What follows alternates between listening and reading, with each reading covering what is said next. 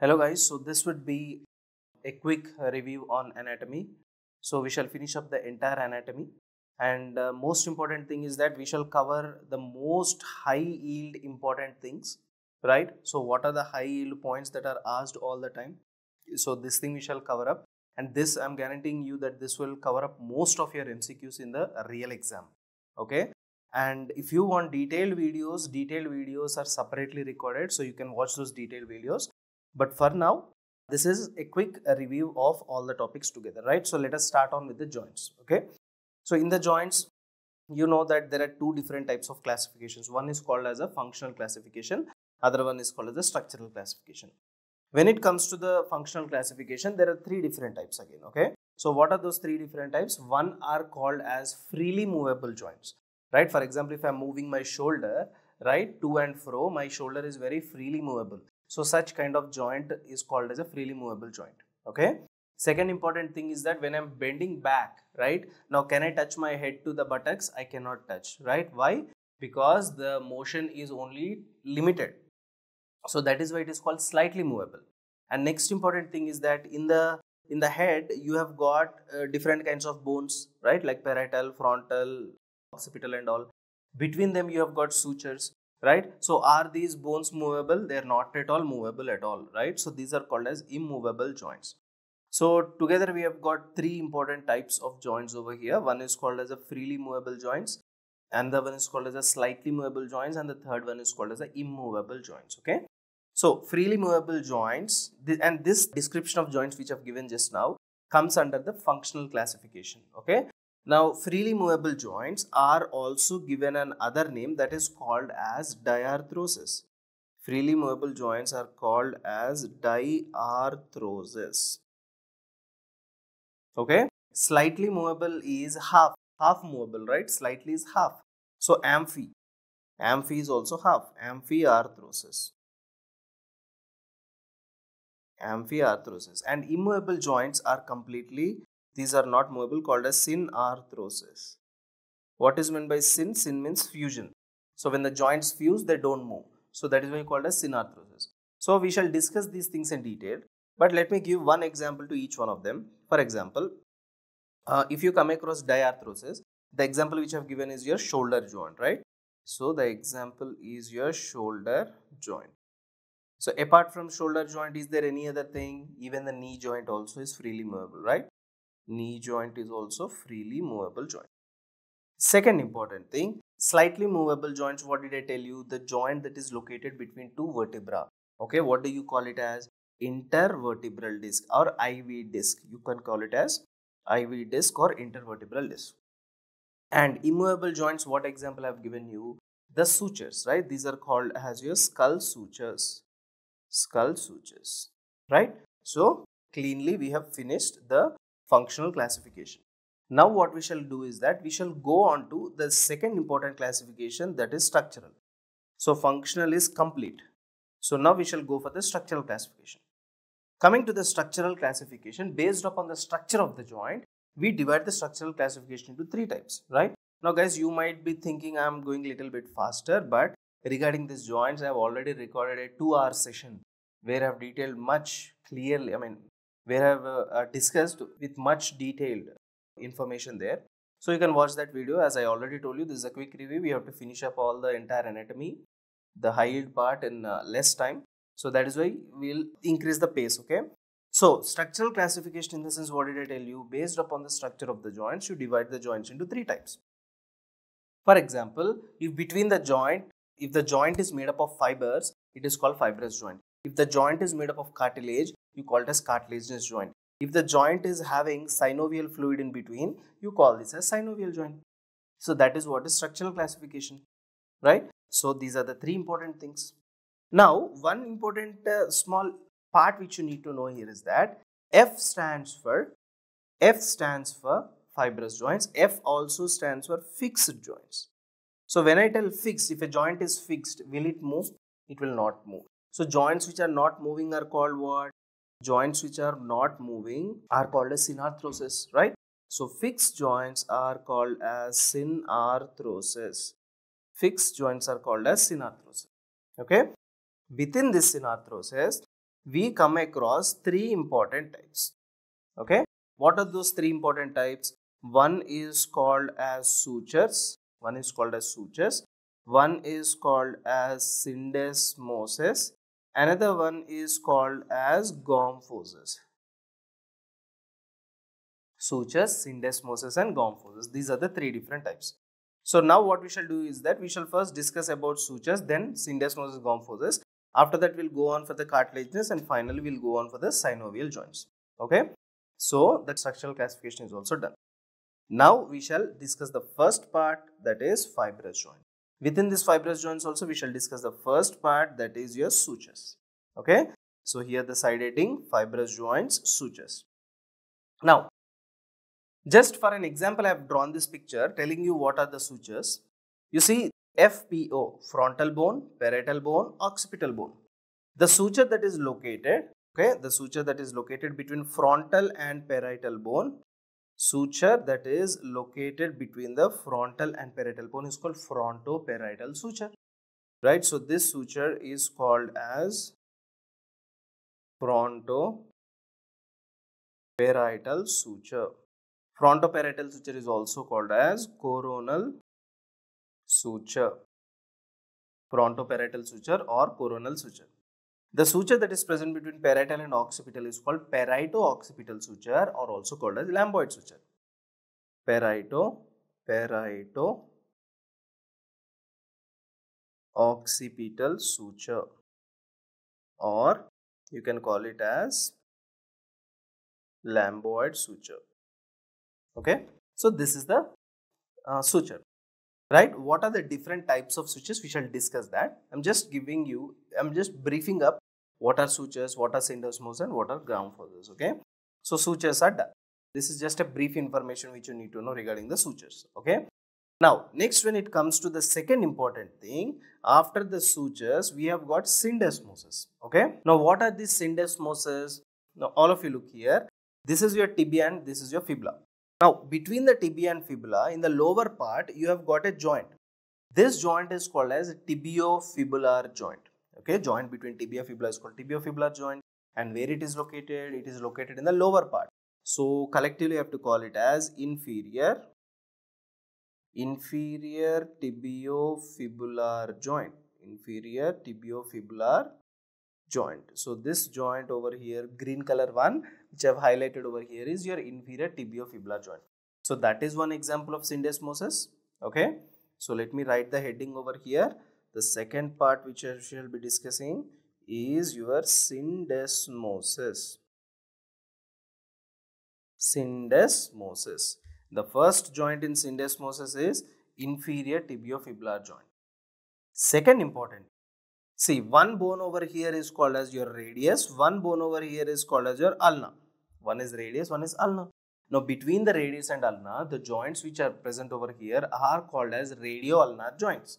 How many radio-ulnar joints are there? 3 radio-ulnar joints. What are these 3 radio-ulnar joints? See, this one on the top, this is in the middle, and this is in the bottom. So, the joint which is located on the top is called as superior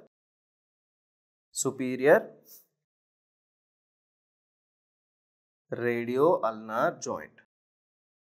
The second important one is called as middle radio-ulnar joint.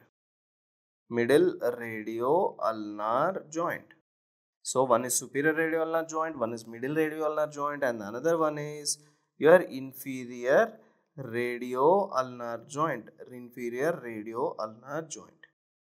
Okay, inferior radio-ulnar joint. Now, out of these 3 joints, we shall see which is movable, which is immovable, right? So, the superior radio-ulnar joint is movable joint. Okay, inferior radio-ulnar joint is also movable joint, but the middle radio-ulnar joint is an immovable joint. Immovable joint, right? So, when I am doing this kind of action, this is called pronation. This is called supination. So, pronation is done by superior radio-ulnar and inferior radio-ulnar. The middle radio-ulnar is not responsible for this. Okay, so keep this thing in mind. So, what are the 2 important things which we have to discuss over here? That the first example is the inferior tibiofibular joint, and the second example is this one. So this comes as a second example. What is this? Middle radioulnar joint is discussed as a second example. Okay, second example of what? Second example of syndesmosis. Okay, so what did I tell you? Syndesmosis is coming in fibrous. Fibrous is fixed, which are not moving. So here, what is the joint that is not moving? Middle radioulnar joint. So this is a thing which you need to keep in your mind. Okay, so after suture syndesmosis, we have to discuss about gomphosis. What is gomphosis? Gomphosis is nothing but dentoalveolar joint. You see, the tooth is getting fixed within the alveolar socket, right? So that is the reason why this gomphosis is called as dentoalveolar joint. Dentoalveolar joint. Okay. Next, we have to discuss about the cartilaginous joints, but regarding this, we'll discuss later. First, we shall finish up with the synovial joints because many important things are over here. So, most of the joints in your body are synovial joints. So, this is a typical synovial joint which you can see over here, right? Now, in this typical synovial joint, let us see what are the structures. Now, the first important thing which you need to know over here is that here there is a pink color line, there is a green color line. Okay, what is this pink color line called as? This is called as tunica intima. Tunica intima. Okay, next the green color line is called as tunica subintima. Tunica subintima. One is tunica intima, another one is tunica subintima. One is tunica intima, tunica subintima, right? Now, both of them together you call it as synovial layer.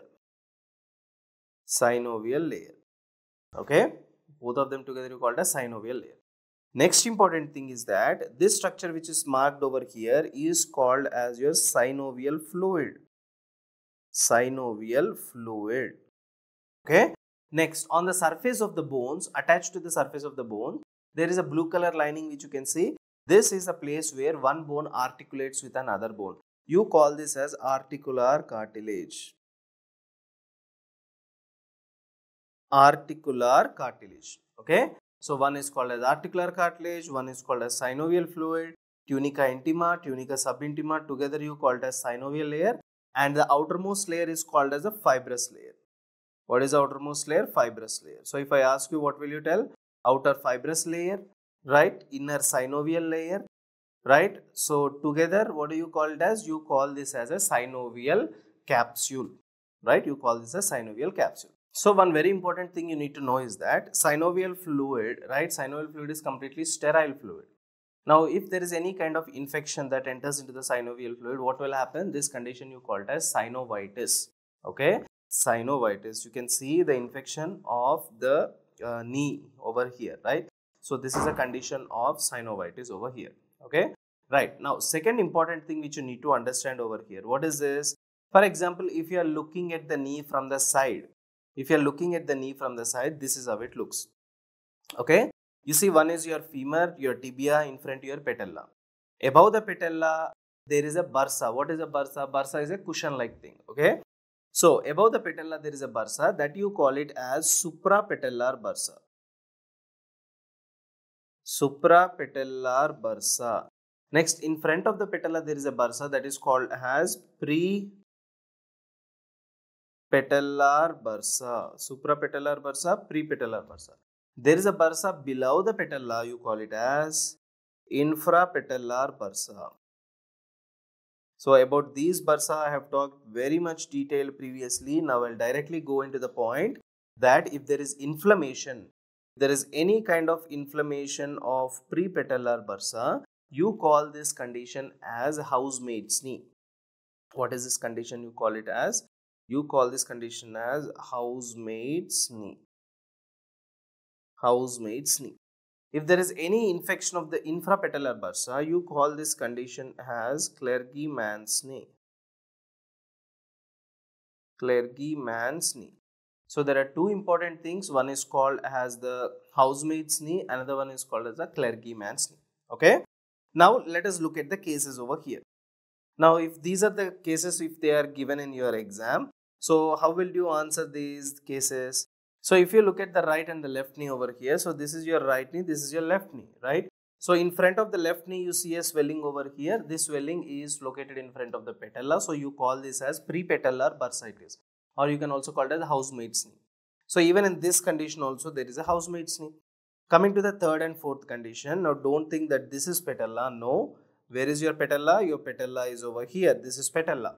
Now if there is a bursa that is inflamed below the patella, what bursa it might be? This might be infrapatellar bursitis. Okay. So here also you see a swelling. This is called as your infrapatellar bursitis. Now if you look at the MRI scan over here, so let us name the structures over here. This is your femur. This is your tibia. And number 3 is your patella. This is your patella. Okay, that is your patella. Now, what is this part over here? This is a fat pad called as Hoffa pad. Hoffa pad. This thing you'll study in radiology anyways. And the next important thing is you see this black color lines over here. One is ACL, another one is PCL. That also you will study in radiology anyways. Okay. So here what you need to know is patella, femur and tibia.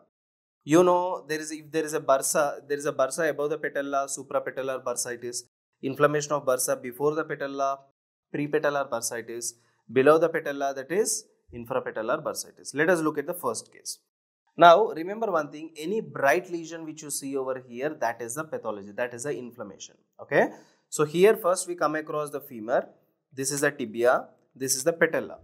Now you see a lesion that is located in front of the patella, right, an inflammation. So you can see that there is a area, there is a hyper intense lesion that is located in front of the patella over here. So this thing on an MRI is prepatellar bursitis. If you go to the next case, here also you see a lesion that is located in front of the patella. This is called prepatellar bursitis. Okay, right. So the next important thing which you need to know is that, as I already told you, let us go back to the classification over here. What is the classification which we have discussed over here? We have discussed about sutures, syndesmosis, gomphosis. We have also discussed about synovial joints, right? What did I tell you? I told you regarding sutures, I've just told you two important sutures. One is frontoparietal suture or coronal suture. Another one is parieto-occipital or lamboid suture. Now what we shall do, we shall discuss what are the different types of sutures which we basically have over here. Okay. So if you look at the different types of sutures, the first important type of suture which you can see over here, this is bone number 1, bone number 2. Look at the end surfaces of these two bones, they are completely even, right? They are completely even. So that is why you call such kind of suture as plain suture. Plain suture.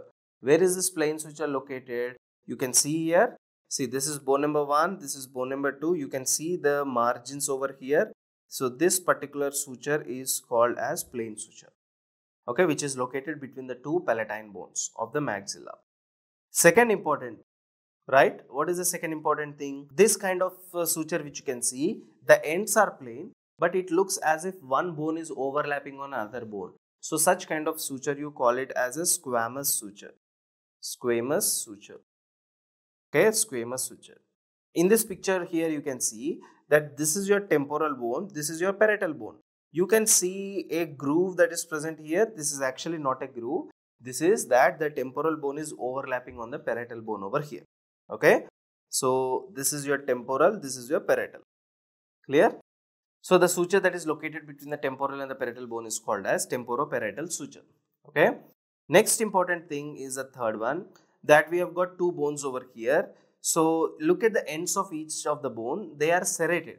So such kind of suture where there are serrated margins are called as serrated suture. Okay, or you can also call it as saw edge suture. You can also call it as saw edge suture. Okay, you call it as a serrated or the saw edge suture. Now all of you look here, between the two frontal bones over here, you see this suture. This is a serrated suture or a saw edge suture, you see, right? Second important suture is that, the last important suture is that, you see one end is having tooth-like processes, right? So these tooth-like processes of one bone are fitting into the tooth-like processes of the other bone. So this kind of suture is called as dentate suture. Dentate suture, right? Where is your dentate suture? See, parietal, occipital. Okay, parietal, occipital. You see the depressions over here. So this is nothing but your dentate suture like this. Clear? So how many 4 different types of switches we have discussed? One is plain, squamous, serrated or sawed, another one is called as dentate. Now let us come to the cartilaginous joints. You remember that we did not discuss about cartilaginous joints in the classification, right? So coming to the cartilaginous joints, there are 2 different types of cartilaginous joints. One is called as a primary, another one is called as a secondary. Any cartilaginous joint that is appearing from birth itself, not after birth, I am telling you appearing from birth, which appears from birth, that joint you call it as a primary cartilaginous joint. Any joint which appear after birth is called as a secondary cartilaginous joint. Okay, if you look at the picture here, all of you know, you have studied in your +1 and +2 also, that the ends of the bone are called epiphyses. Okay, so you can see over here that this yellow color part which I have highlighted on either side, this is called as epiphyses. This is called as what? This is called as your epiphysis. Okay. Now after this, down here also you called as epiphysis. Yes or no? Next important thing is the center part which you can see over here is called as diaphysis. So one is epiphysis and the other one is called as diaphysis. Between the epiphysis and diaphysis, that white part where the growth plate is present, that is called as metaphysis. Right? So what is metaphysis having? What did I tell you? It is having a structure called as growth plate. It is having a structure called as growth plate. Okay. Now what is this growth plate made up of? This growth plate is made up of hyaline cartilage. Growth plate is made up of hyaline cartilage. As I have already told you that we are discussing cartilaginous joints, so we have to discuss about a cartilage that is present. Okay. Next important thing is secondary. Secondary appears after the birth. Now, easy way to remember the secondary cartilaginous joints are any joint that is located in the midline of your body are called as secondary cartilaginous joints. So, running from here, do you have any joints? No. Now, here you have got the sternum. Within the sternum, you have got 2 joints. And down here in the abdomen, no joints. And all the way down, if you go, you have got the pubic bones, right? So, in the sternum and down here, you see what is the joint that is located in the center? Exactly, if I am drawing a midline in the center, what is the joint? This is the joint. Now, these two are not the joints which are located in the center. So, these two are not secondary. Anything which is located in the midline of your body, any joint located in the midline of your body is called as a what? That is called as your secondary cartilaginous joints. So, the first example goes here that this is present between the manubrium and the body. You call it as a manubriosternal joint. Manubriosternal joint. Okay. Next important thing. Next important joint over here after manubriosternal joint is called as your xiphosternal joint. The second important joint over here is called as the xiphosternal joint. Okay. Now after that, the third important joint over here which you can see in the center is called as the joint between the pubic symphysis. Pubic symphysis. Okay. So that is your third important type of joint over here. Clear? So next important thing which you need to know, that what are the different types of synovial joints. I have discussed about synovial joints, right? Now we shall discuss what are the different types of synovial joints over here. Now, easy way to remember is that police had pulled a car sadly because he found a suspicious bag, right? So what are these? P stands for what? Planar joints. H stands for hinge joint. P stands for pivot joint. C stands for condylar joint. S stands for saddle and ball and socket. You need to remember in the exact same way because the first three are the uniaxial joints. Because the first three are uniaxial joints. Uniaxial joints. Okay. The next two are called as biaxial joints. Biaxial joints. So uniaxial joints. Next two you have got biaxial joints. Third important one is called as your multiaxial joint. Multiaxial joints, right? So we shall discuss one by one now. The first important joint is your planar joint. Okay. Now coming to this planar joint, what is this planar joint? You see the bones over here. These bones are your carpal bones. Now in between the carpal bones, if there is a joint, you call it as what? Anything in between you call it as right? So the first important thing is these are called as intercarpal joints, right? The same way, between the tarsals also we have got joints. These are called as intertarsal joints. Only two examples? No. There are remaining examples also. I will give you a list later on. Okay, intercarpal, intertarsal, or here planar joints. Next important thing, coming to the hinge joint. So this is called as a hinge. What is the use of the hinge? It will hold the door. So with the help of this hinge, either you can close the door or you can open the door. So opening and closing are happening in a single line. Yes or no? So you close this way, you open this way, right? Now can you lift the door up or down? You can rotate it? No, you can't do these actions. Either you can go in this direction or you can come back in the same direction. So only one axis is there. So that is why you call it as uniaxial joint. For example, look at the elbow. I can either flex my elbow or I can extend my elbow. Look at this. Either I can flex or extend. Can I rotate my elbow? No. So uniaxial. Knee also the same, right? Next important thing is that between the phalanges, whatever joint you have, interphalangeal joint, see either flexion or extension. Can I bend it like this? No. So the first example over here is your elbow joint. Okay. The second example over here is your knee joint. And the third example over here is your interphalangeal joint.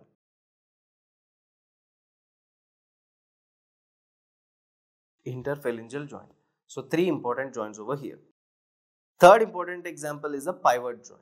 Now when it comes to the pivot joint, I think when I was discussing the joints, I very clearly explained you the pivot joint. Let us just directly write on the examples here, right? So there is also a video on YouTube where you will have the detailed explanation of each and every joint there. So there is a separate section called as joints where you will have that video. Okay. The first important example is between the atlas and axis, that is atlantoaxial joint. Atlantoaxial joint between the atlas and axis. Second important thing is superior radioulnar joint. Ulnar joint, and we have got is the inferior radioulnar joint. Superior and inferior radioulnar joint. Okay. Now the third important thing over here is your condylar joint. Condylar joint is also called as bicondylar. Why? Because there are two ends here of the bone. That there are two ends. Each end is called as a condyle. So two ends bicondyle. But one end is convex and the other end is concave. So can I tell like this, that the convexity of one bone is fitting into the concavity of other bone. So such kind of joint you call it as condylar joint. Even if you look at the picture here, right? So you can see that this is convex and the second bone, that is a tibia, is concave. So the knee joint is a very good example of the condylar joint. Okay. Not only the knee joint, look at the second example over here. This is called as temporomandibular joint. Temporomandibular joint. So remember the concept. What is the concept? Concept is convex fitting into concave. Just look here. There are two convex surfaces fitting into the concave surface. So it is a temporomandibular joint. Next, compare these two joints over here. In the first joint, one is convex, one is concave. Right? This discussion we have done. Now look at the second important. In the second important thing, again here one is convex, but the second one is not concave, it is ellipsoid. What is the variety of the joint over here? It is ellipsoid. So the joint that is formed between 1 and 2 over here is called as ellipsoidal joint. So one very important example of ellipsoidal joint is your wrist joint. Okay, just look over here. You see, first of all, what are all these? All these are your carpals. So the surface of the carpals is concave or convex? It is convex. Second important thing over here is you can see a ellipsoidal nature of the joint over here. So this is called as a wrist joint. The next important thing is a saddle joint. Now this is a saddle joint. What is a saddle joint? Saddle joint is having both what? Convexity, it is having concavity. So it is all on the other bone also, it is having a concavity like this and convexity. So concavity and convexity of one bone is fitting into concavity and convexity of the other bone. So how do you remember this? Remember the examples in this way, that is Masti first year and study later. So what is Masti? M stands for malleus. You have got incus, you have got stapes, three bones, malleus, incus and stapes. So the joint that is located between the malleus and incus is called as what? That is called as your saddle joint. Second important thing over here is your first carpo-metacarpal joint. First carpo-metacarpal joint. First carpo-metacarpal joint.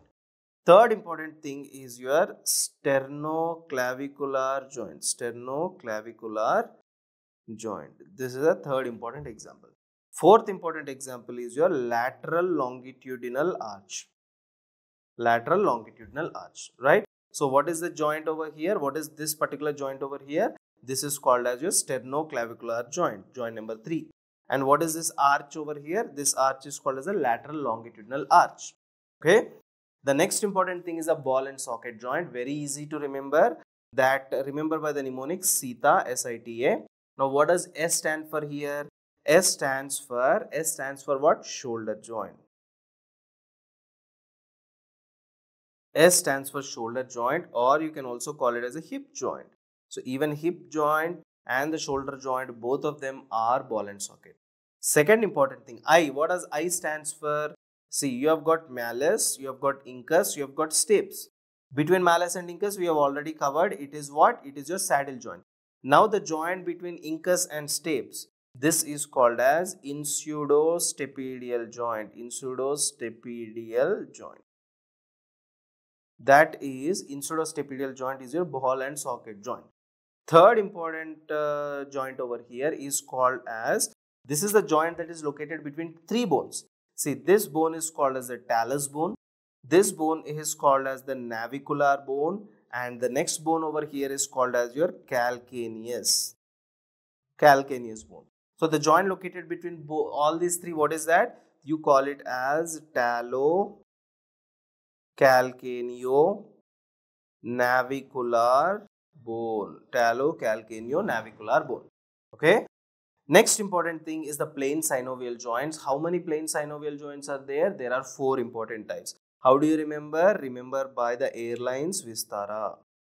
Okay. So what does V stands for? Vertebral joint. What vertebral? It is costovertebral joint. Costovertebral joint.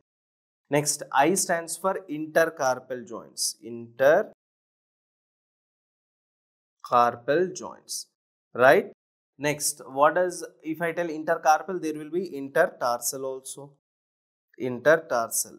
You remember that we have discussed intercarpal and intertarsal in the starting. I told you plain synovial joints. Okay, let me show it to you here. So I have already told you that planar joints, right? So the planar joints, I have given only 2 examples. Now I am giving you the remaining examples of planar joint, right? So these are the remaining examples which I am giving to you here. So intercarpal and intertarsal were the things which we discussed before.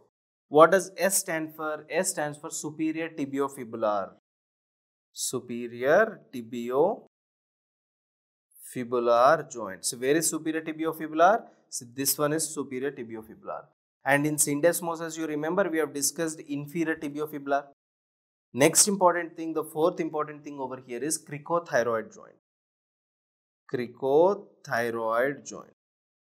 So what does T stand for? Thyroid. What thyroid? Cricothyroid. Next we have got ARA, right? So all of you know the TC in the sense it is thyroid cartilage and cricoid cartilage. So between the cricoid and thyroid, what is the joint over here? This is called as cricothyroid. What is this? This is called as your cricothyroid joint. Cricothyroid joint. Next we have got arytenoids and we have got cricoid. Right? So this joint over here is called as cricoarytenoid joint. So 2 types of joints. One is called as cricothyroid, another one is called as cricoarytenoid joint. Okay? So this completes the plain synovial joints. Let us just sum up all these joints over here. See, tell me what is this kind of joint that is located between the sternum as well as your clavicle? You call it as a sternoclavicular joint. Sternoclavicular joint. So what is a sternoclavicular joint? Sternoclavicular joint is a type of saddle joint. The second important type of joint over here is called as acromioclavicular joint. Okay, acromioclavicular joint, that is located between the acromion process and the clavicle. So this acromioclavicular joint is also called as a plain synovial joint. Third important thing between the shoulder joint, we also call it as a ball and socket joint. So instead of writing it as shoulder joint, I'm just writing it as ball and socket joint. This is your ball and socket joint. Next important thing, the elbow joint, right? So this is your elbow joint. Elbow joint is an example of what? It is a hinge joint. Elbow joint is an example of hinge joint. Elbow joint is an example of hinge joint. Next, we have got another joint over here. This is called as superior radio-ulnar joint, middle radio-ulnar joint, inferior radio-ulnar joint. Okay. So superior radio-ulnar joint is also called as what? It is called as your pivot joint. Middle radio-ulnar joint is called as what? Syndesmosis. Syndesmosis. And inferior radio-ulnar joint is again called as pivot joint. We have discussed these things, right? Next, this is called as your wrist joint. What is this? This is called as your wrist joint, and this wrist joint is what? Ellipsoidal joint. Ellipsoidal joint. Again, this one also we have discussed this, right? Next important thing is that the joint that is located between carpals and metacarpals is called as carpometacarpal joint. Carpometacarpal joint. Okay. So out of all carpometacarpal joint, the first carpometacarpal joint is called as a saddle joint. So the first one is called as your saddle joint. The first one is called as your saddle joint. Okay. Next important thing over here is that you have got a joint called as metacarpophalangeal, between the metacarpals and the phalanges. So this one over here is called as your ellipsoidal joint. Ellipsoidal. And finally, between the phalanges, the joints which you have got is called as the interphalangeal joints. Interphalangeal joints, and these interphalangeal joints are an example of a hinge joint. Hinge joint. Okay. So from this particular picture, whatever I've explained you, many MCQs were repeated in the previous years. Very, very, very high yield. This is very, very, very high yield point which you need to know. Now coming to some MCQs which are repeated previously are, what is the most common dislocated joint in the body? That is your glenohumeral joint. That is your shoulder joint between the glenoid and the humerus. Which kind of dislocation is more common? Anterior dislocation is more common than the posterior dislocation, right? Next important thing that they have asked is, when you are abducting your arm to 90 degrees like this, right? So what are the two important angles that are formed? When you are abducting your arm, there are two important measurements you need to take. GH is 60 degrees. GH means glenohumeral elevation. How much is that? 60 degrees. Next important thing is scapulothoracic. See here, scapulothoracic. Simple thing you do, draw a transverse line like this, right? Draw a horizontal line, draw a vertical line. From the vertical line all the way, make a perpendicular like this. From the vertical line to the perpendicular, that is called as your scapulothoracic elevation. So that is around 30 degrees. So 60 and 30, what is the ratio here? 2:1. Scapulohumeral rhythm is called as 2:1 over here. This is an important thing which you need to know, right? Next question they have been asked is that, below the clavicle, if you are putting your finger, there is a fossa. So in this fossa, what is the part of the bone, which part of the scapula is palpable? That is a coracoid process of the scapula that is palpable below the clavicle, right? Below the clavicle in the sense infraclavicular fossa. And these are the things which you need know already, right? See, this is called as a head, this is called as a base. But for the first metacarpal, it is reverse. So this is the head and this is the base, right? On the head region itself, you have got what? Epiphysis. But when it comes to the first metacarpal, the epiphysis is located at the base. It is in reverse, right? So coming to the wrist joint is formed by, look at this picture clearly. Wrist joint is formed by, you see this bone over here is your radius bone. Next is, you have got this particular bone called as scaphoid bone. You have got this particular lunoid and this is called as triquetrum. Look at the ulnar bone. Where is it? See, this is your ulnar bone. Is the ulnar bone touching the joint surface? No. So ulnar bone is not taking part in the formation of a wrist joint. So this particular joint which you can see over here like this is your wrist joint. Formed by what? Radius, scaphoid, triquetrum, lunate. Not by ulna. Okay. So these are the questions which I want you to do it, guys. So these are the questions which are repeated previously and very high. Okay. So now we shall be clubbing up all the important things that will be most frequently asked in the upper limb part. Okay.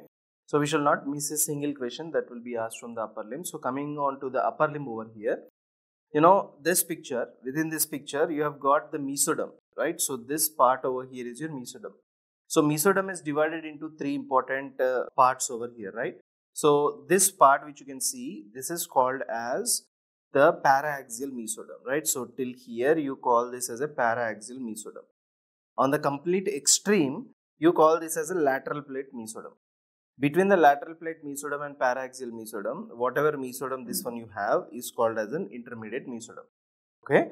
So how many different types of mesoderm you have got? 3 different types of mesoderm you have got. Okay. And outer layer is called ectoderm, inner layer is called endoderm. But whatever it is, so here if you see, there are 3 different types of mesoderm. Once again, one is called as a paraaxial mesoderm. On the sides of paraaxial mesoderm, you have got the intermediate mesoderm. On sides of the intermediate mesoderm, you have got the lateral plate mesoderm. Okay. So let us see. Paraaxial mesoderm is developing into what? Paraaxial mesoderm usually develops into your skeletal muscles. Skeletal muscles. Lateral plate mesoderm develops into what? It develops into your upper limb and lower limb. Upper limb and lower limb. And intermediate mesoderm develops into what? It develops into your genitourinary system. Genitourinary system. So previously the questions have been asked from this. Okay. So genitourinary system. Now, when does the development of upper limb start, guys? The upper limb development starts at the end of the 4th week. It starts at the end of what? End of the 4th. Okay. So lower limb development starts at the beginning of the 5th week. Beginning of the 5th week. So remember these two terms here. One is end, one is beginning. Okay. End of the 4th week, beginning of the 5th. Now when is the, now this is regarding the upper limb and lower limb, but this particular question which I have kept over here was also asked from the development. Okay. But this has nothing to do with the upper limb. I have just kept it as a side point, that when is the first heartbeat heard? The first heartbeat is heard during the 4th week, right? So on a transvaginal ultrasound, you see the first heartbeat. So 4th week. 4th week on transvaginal ultrasound. Okay. Now let us just look at the questions which were asked over here previously. Now lateral plate mesoderm and paraaxial mesoderm, they are developed into what? Right. So lateral plate mesoderm, as I already told you, lateral plate mesoderm is developed into upper limb and lower limb, right? So upper limb and lower limb. Whereas paraaxial mesoderm is developed into, paraaxial is developed into skeletal muscles. So skeletal muscles, option D will be your answer. In the same way, I am leaving a second question for you. I want you to answer and comment down in the comment box. Okay. Right. Let us start discussing the upper limb here with the bones. Okay. The first bone which we always come across is your clavicle. So what are the important points that are so far asked from the clavicle? First important point which you need to know over here, that clavicle is the only bone that is horizontally placed. Clavicle is the only bone that is horizontal. And out of all the bones in your body, the first bone to ossify is your clavicle. Okay. So when does this ossification start? During 5th to 6th week of intrauterine life, and the question has been asked previously on this. The most common fractured bone in the body is clavicle. Question was not asked anytime, but still it is better to remember this. What is the use of the clavicle? Right. So all of you know this is your axial skeleton. Okay. All this part is your appendicular skeleton. Axial skeleton in the sense skull, vertebral column and all of this. Appendicular skeleton in the sense your upper limb and lower limbs. Okay. So the entire weight of the upper limb is finally impended upon what? Clavicle. And from the clavicle, the weight is transmitted to the axial skeleton. Okay. So it transmits weight of the upper limb to the axial skeleton. Very important point.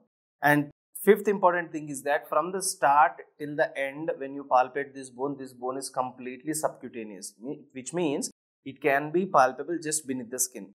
So subcutaneous throughout, and it has got no medullary cavity. This is one of the very, very important point to understand. This is also a very important point. Okay, so questions were asked previously. So what is the most common site of clavicular fracture? There was also another question which was asked here. That is what is the most common site? Yes, tell me. What can be the most common site? Most of the students start telling that it is a medial to the lateral 1/3, but there is a new update that it is medial 3/5, medial 3/5 and lateral 2/5. The junction between medial 3/5 and lateral 2/5. Okay, the junction between medial 3/5 and lateral 2/5 is the site for clavicular fracture. If you look at this X-ray here also, so in this X-ray also it is very clear that this part all the way till here is the medial 3/5. Okay, and this small part which is located over here is the lateral 2/5. So medial 3/5 and lateral 2/5 is the part. Now another important clinical point which can be asked, which is not asked so far, but there is a high chance that they can ask you, that there is a condition where the clavicles are absent. So the condition where the clavicles are underdeveloped or absent is called as aplastic clavicles. Okay, you can see the condition over here that the father and maybe she might be his daughter. So they both don't have the clavicles, right? So this condition you call it as cleidocranial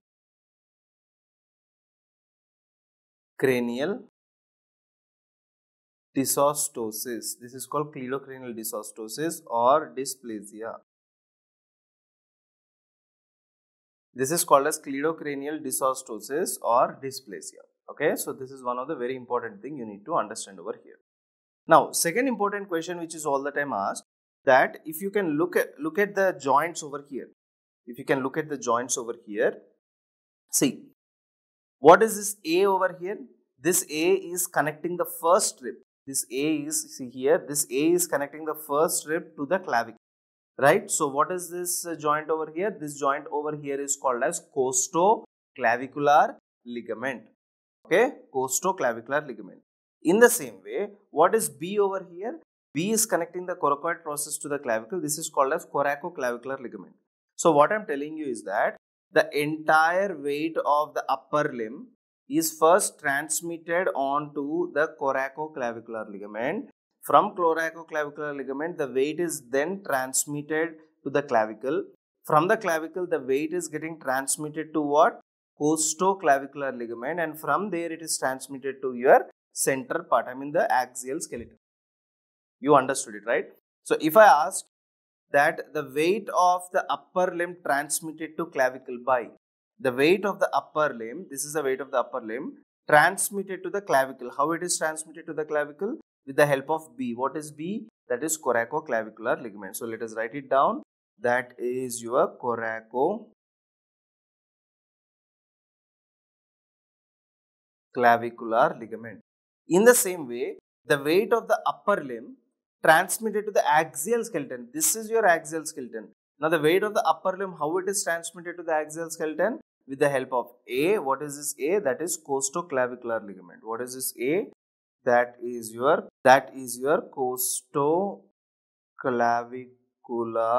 costoclavicular ligament. That is your costoclavicular ligament. Okay. Now, if you see here, there are two more additional structures. What are those two more additional structures are? If you can look here, that this particular cavity which you can see, right? This particular cavity is called glenoid cavity, and this is the head of the humerus. So head of the humerus is fitting into the glenoid cavity, and here there is a ligament like this. What is this ligament? This is called glenohumeral ligament. Okay, glenohumeral ligament. In the same way, the coracoid process is also having a ligament that is attached to the humerus. This is called as coracohumeral ligament. How many ligaments are there? Two ligaments. One is called as glenohumeral ligament. Another one is called as coracohumeral ligament. So what is the use of this glenohumeral and coracohumeral? What are they? They are the ligaments of the shoulder joint. So what is happening? Overall here there is a joint that is formed. This joint is called shoulder joint. And if I ask you what ligaments are responsible for the formation of shoulder joint, one is called as glenohumeral, another one is called as coracohumeral. Okay, not only glenohumeral and coracohumeral, you should also mention one more important thing, that is coracoclavicular. Even this one is also, all these three together, they form the shoulder joint. All these three together, I mean, they don't form actually, they are present near the shoulder.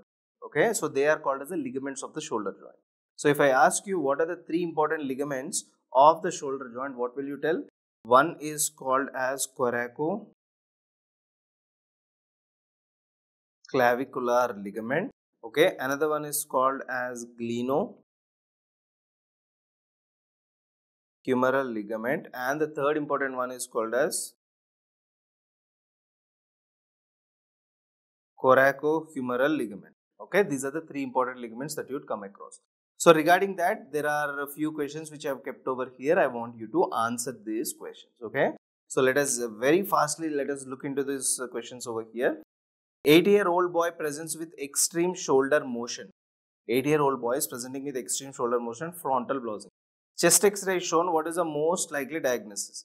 Now in this chest X-ray, what is the thing you can see? You don't see any clavicle over here, absent clavicles. Absent clavicles is a feature of what? Cleidocranial dysplasia. Okay, so I want you to do the remaining two questions also. Okay, so these two questions I want you to do it. Okay, so let us move on to the second important thing. Coming to the scapula. Now regarding the clavicle, those are the important points which you need to know. Regarding the scapula, the topography is very important. So what is the topography over here is that, you see, this is a superior angle of the scapula. This is the medial border of the scapula. This is the inferior angle of scapula. All of you know another important thing, that this is called as the spine of the scapula. So if I ask you where is the superior border, you have to tell the superior border is at the level of what? It is at the level of T2. Okay. Where is the spine of the scapula present? It is present at the level of T3. T3, we have got spine. Okay. And in the same way, the inferior angle is present at the level of T7.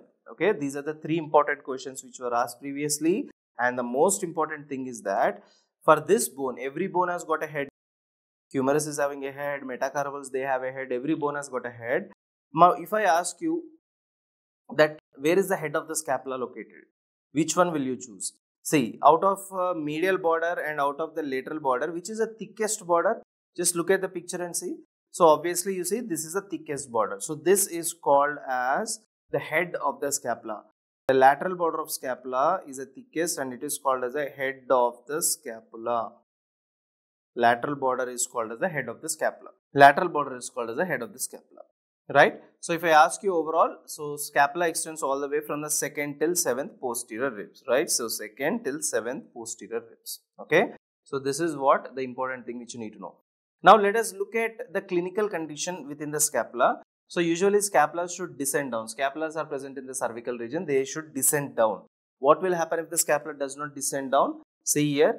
In one picture here, one on the right side, the scapula is in a normal position, but here you see scapula, it looks as if scapula got stuck in the neck, right? So this condition you called as Sprengel deformity, which is also called as congenitally high scapula. One scapula is high, failure of the scapula to descend down. Okay, so this is one important clinical condition.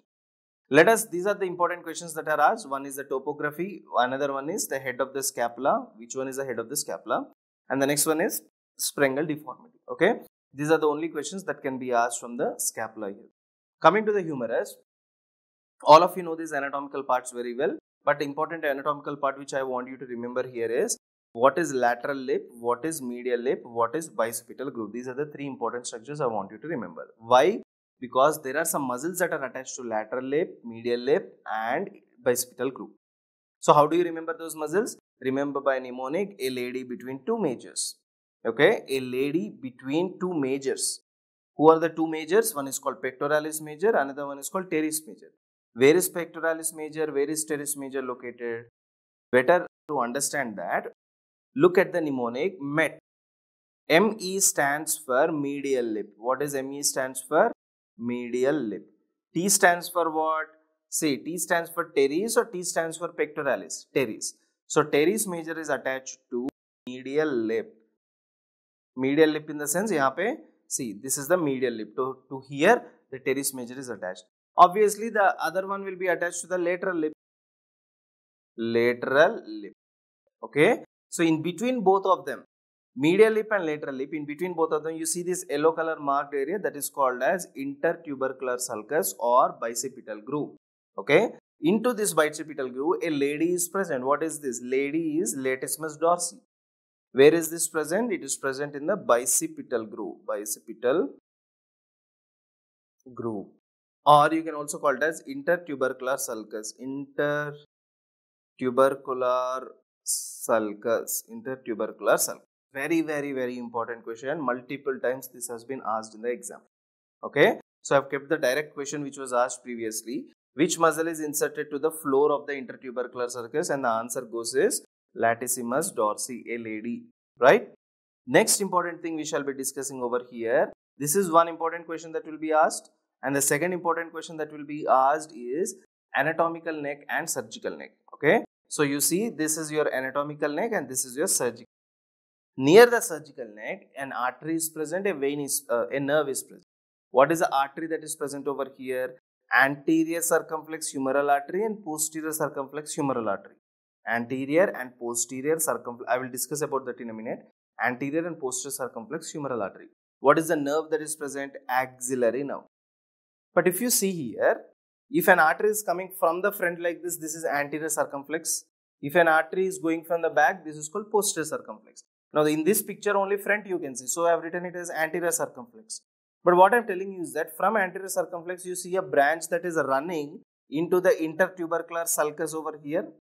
Right? I hope all of you can appreciate that there is a branch that is running within this intertubercular sulcus or the bicipital groove. So this branch is going up, right? So that is why we call this as ascending branch of anterior circumflex humeral artery. This was a question once that was asked in the exam. Okay, ascending branch. Next important thing, in this we can discuss maximum number of MCQs. Okay, look at the surgical neck. Within the surgical neck, the first important point, that is the green color one over here. What is that called as? That is your axillary nerve. Axillary nerve. Surround, just near to this axillary nerve, we have got an artery over here. What is this artery? Anterior and posterior circumflex humeral artery. Okay. Where are they both present? They are both present to the surgical neck. What if I get a fracture of surgical neck? What if I have a fracture of surgical neck? So surgical neck fracture will lead to which nerve injury and which artery rupture? So these are the answers. Next important thing. So you can see this oblique line which I have drawn with a oblique dotted line which I have drawn. Dotted in the sense this is present on the back, not on the front. Okay. So which is present on the back, that is called as your radial groove. Radial groove. So within this radial groove, what do you have? Within this radial groove, you have got a radial nerve. Radial nerve. So where is radial nerve present? In the anterior or posterior? It is present posteriorly. So which fractures will lead to radial nerve injury? Yes, tell me. Fractures of the shaft of the humerus. You can also call it as a mid-shaft humeral fractures. Mid-shaft humeral fractures will lead to the damage here. Next important thing is that here if you see, one is medial epicondyle, another one is lateral epicondyle. See, this is lateral epicondyle, this is medial epicondyle. Behind the medial epicondyle, there is a nerve that is passing. What is that? This is called as ulnar nerve. Okay. So which fractures will lead to ulnar nerve injury? That is medial epicondyle fractures. Medial epicondyle fractures. Medial epicondyle fractures. In the same way, if you look exactly in the center, so let me highlight this part. You see this particular region. This particular region is located between above medial and lateral epicondyle. So this region is called as the supracondylar region. So in the supracondylar region, what are the two structures we have got? One we have got is the median nerve. Another one we have got is the brachial artery. Brachial artery. So if we have by chance any kind of supracondylar fractures, what can happen? This can lead to median nerve injury and brachial artery rupture. So I want you to remember this box at any cost, very, very, very, very high yield. Okay. Now, one very important thing you need to remember is that what will happen if axillary nerve is damaged? Axillary nerve, remember the mnemonic DAT. Okay. What is A here? Axillary nerve. Axillary nerve supplies two important muscles. D stands for deltoid. D stands for deltoid. That is one muscle which it supplies. Another one, T stands for teres minor. Okay. So what is going to happen? If deltoid and teres minor, if there is axillary nerve injury, what will happen? Your deltoid muscle is not innervated now. So what will happen? This deltoid muscle is not used. If it is not used, this will undergo atrophy. Okay. So this will undergo atrophy and that will give you a flat shoulder. Just look here. He is having a deltoid muscle here. But here, look here. There is no deltoid muscle. Why? Because there is a flat shoulder. There is atrophy. Okay. Flat shoulder. Okay, so this is a flat shoulder.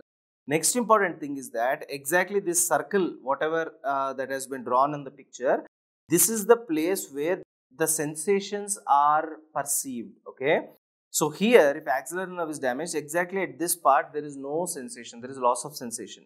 Okay, so that gives you a regimental badge or patch.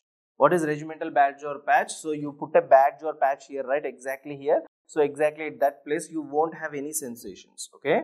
So that condition you call it as regimental badge or patch that you see with axillary nerve injury. This is one of the very, very, very, very important question that has been asked all the time.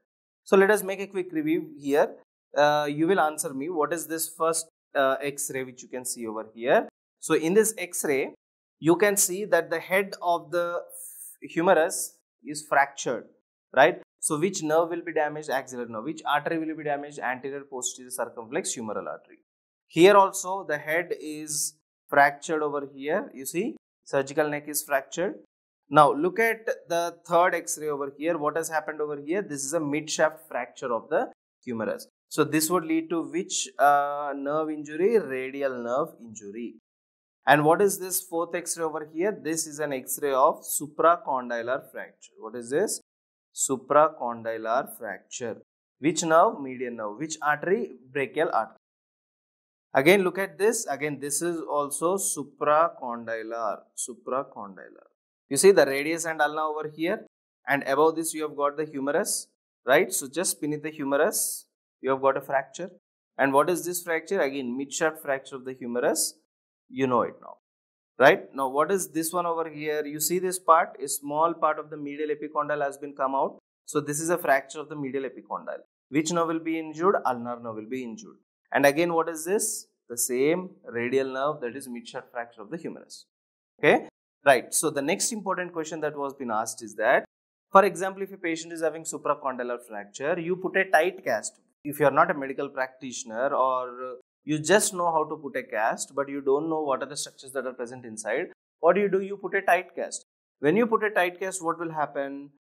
All the structures inside will be compressed. So as a result, what is going to happen when you're putting a tight cast? The brachial artery will not supply the blood to the forearm muscles. The median nerve is not supplying to the forearm muscles. So because of this, what will happen? There is atrophy of the muscles. That is called as shortening of the forearm muscles. Okay. So just look at this. You see there is atrophy, the complete death of the forearm muscles over here. That is called as shortening of the forearm muscles. Right. So this is seen after what? Supracondylar humeral fracture. If you are applying tight cast. Now this condition over here which I have discussed is called as Volkmann's contracture. What is this condition called as? Volkmann ischemic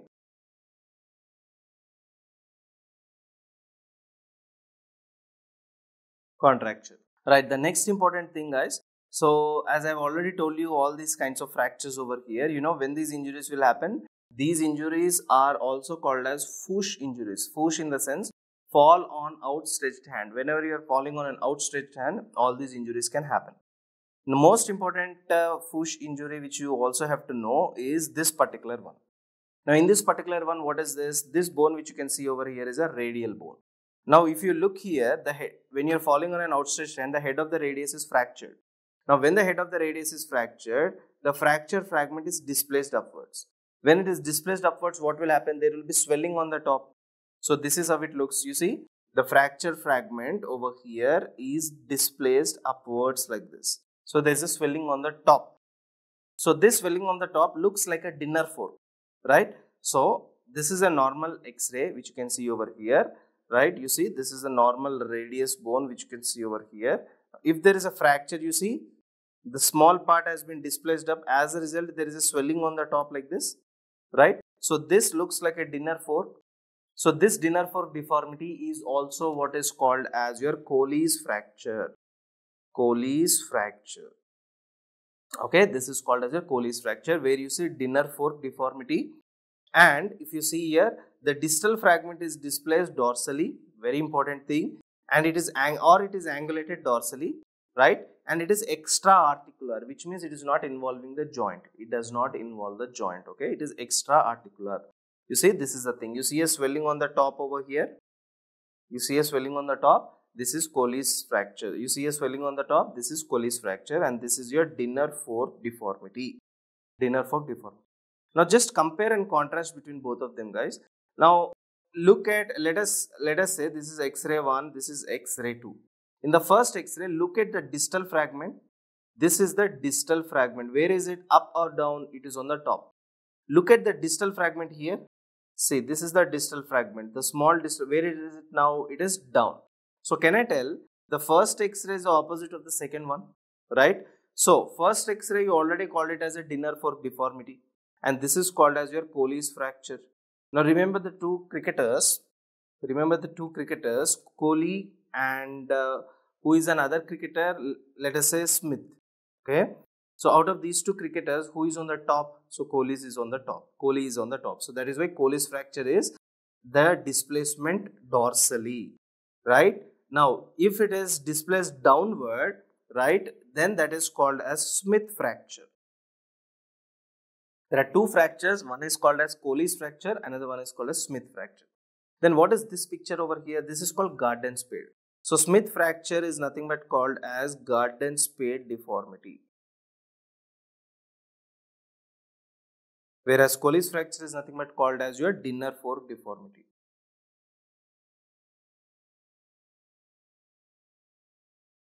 Okay. Next important thing which you need to discuss. So that is regarding the humerus, guys. So these are the maximum questions that can be asked from the humerus, radius as well as ulna. Next important thing is this particular part over here. So these are all the carpal bones which you all know, I guess, right? So I hope by now, by the rapid revision part, you must have understood all these carpal bones and you are perfect with this, right? So, and this is a question that was, I just kept it here, but this is not related to carpal bones anyways, but this was a question which was asked. Thickest border of the scapula, I already told you, that is your lateral border. That is the thickest border of scapula. If I ask you what is the most common fractured carpal bone, what will be that? That will be a scaphoid. Scaphoid is the most common carpal bone. Most dislocated carpal bone is your lunate. Next, if I ask you largest carpal bone, that is your capitate. Capitate is your largest carpal bone. And the first carpal bone to ossify is again capitate. Next, what is the shortest metacarpal? That is the first metacarpal. First metacarpal is the shortest metacarpal. So most common fracture is scaphoid. So this is a very important thing. Whenever there is a scaphoid fracture, where is scaphoid present? All of you know that this is your anatomical snuff box. If you put your finger in the anatomical snuff box, directly whatever bone you can feel here, that is your scaphoid bone. So whenever I have scaphoid fracture, if I press this anatomical snuff box, will it be soft or tender? It will be tender, right? So if you feel tenderness, if you have tenderness in the anatomical snuff box, so that is a indication that there might be a fracture. So what you have to do, you have to take an X-ray. The best view to look at a scaphoid fracture is oblique view. Oblique view. Okay, oblique view is the best view to look at a fracture. If you look at the X-rays also here, look at the X-rays here. You see there is a fracture. Here also you see this is a scaphoid bone, right? And you see a fracture over here, right? So this is one of the very important thing. And I want you to remember this thing, guys. There is nothing to explain over here. Just look at the PDF and remember this. They are going to ask you They are going to give you a X-ray of the carpal bones and ask you what are these bones over here. Okay. Next important question that has been asked once is what is a carrying angle? Carrying angle in the sense, for example, you are standing. So this is pronation, this is supination. So you have supinated your hand like this. You have supinated your hand. Now you kept it normally like this, right? In a supinated position, anatomical position, you kept your hand like this. So if I am making an angle out of this part like this, what is the angle here? This angle is called carrying angle. Carrying angle in the sense, see, for example, if I am making a straight line here in the forearm, and perpendicular to that, if I am making a straight line here, and if I am looking at that angle here, so this particular angle which you can see is called carrying angle. Okay, so carrying angle differs from person to person basically. Okay, so for example, normally in the grays, the carrying angle that is given is 70 degrees. In the males, it would be around 10 to 15 degrees. In the females, it will be more than 15 degrees normally. Okay, so this is what is called as a concept of carrying angle, which you need to know. So how do you measure a carrying angle? First, put the hands in a this is pronation, this is supination, in the supination position. Okay, so when you put the hands in a supination position with a fully extension in the sense, manually don't extend, just put your hands extended like this. Let us see what is the angle that is formed here. Okay, normally, so that is called as your carrying angle. So if you can look at this picture over here, so both of them, they are not wantedly, flexing their elbows like this, right? So what are they? The man here is in a normal position, the women also is in a normal position. But if you look at the angle, it is 10 to 15, but in the women it will be more than 15.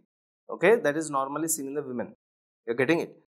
Let us look at the muscles now, the muscles of the pectoral region, back, scapula, arm, forearm, as well as hands. Now we shall discuss only those things which are really very important.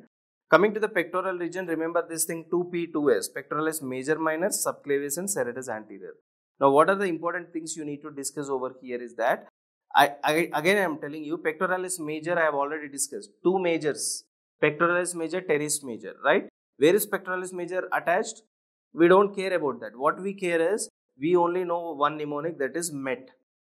ME stands for medial lip. To the medial lip, teres major is attached. So obviously pectoralis will be attached to the lateral lip.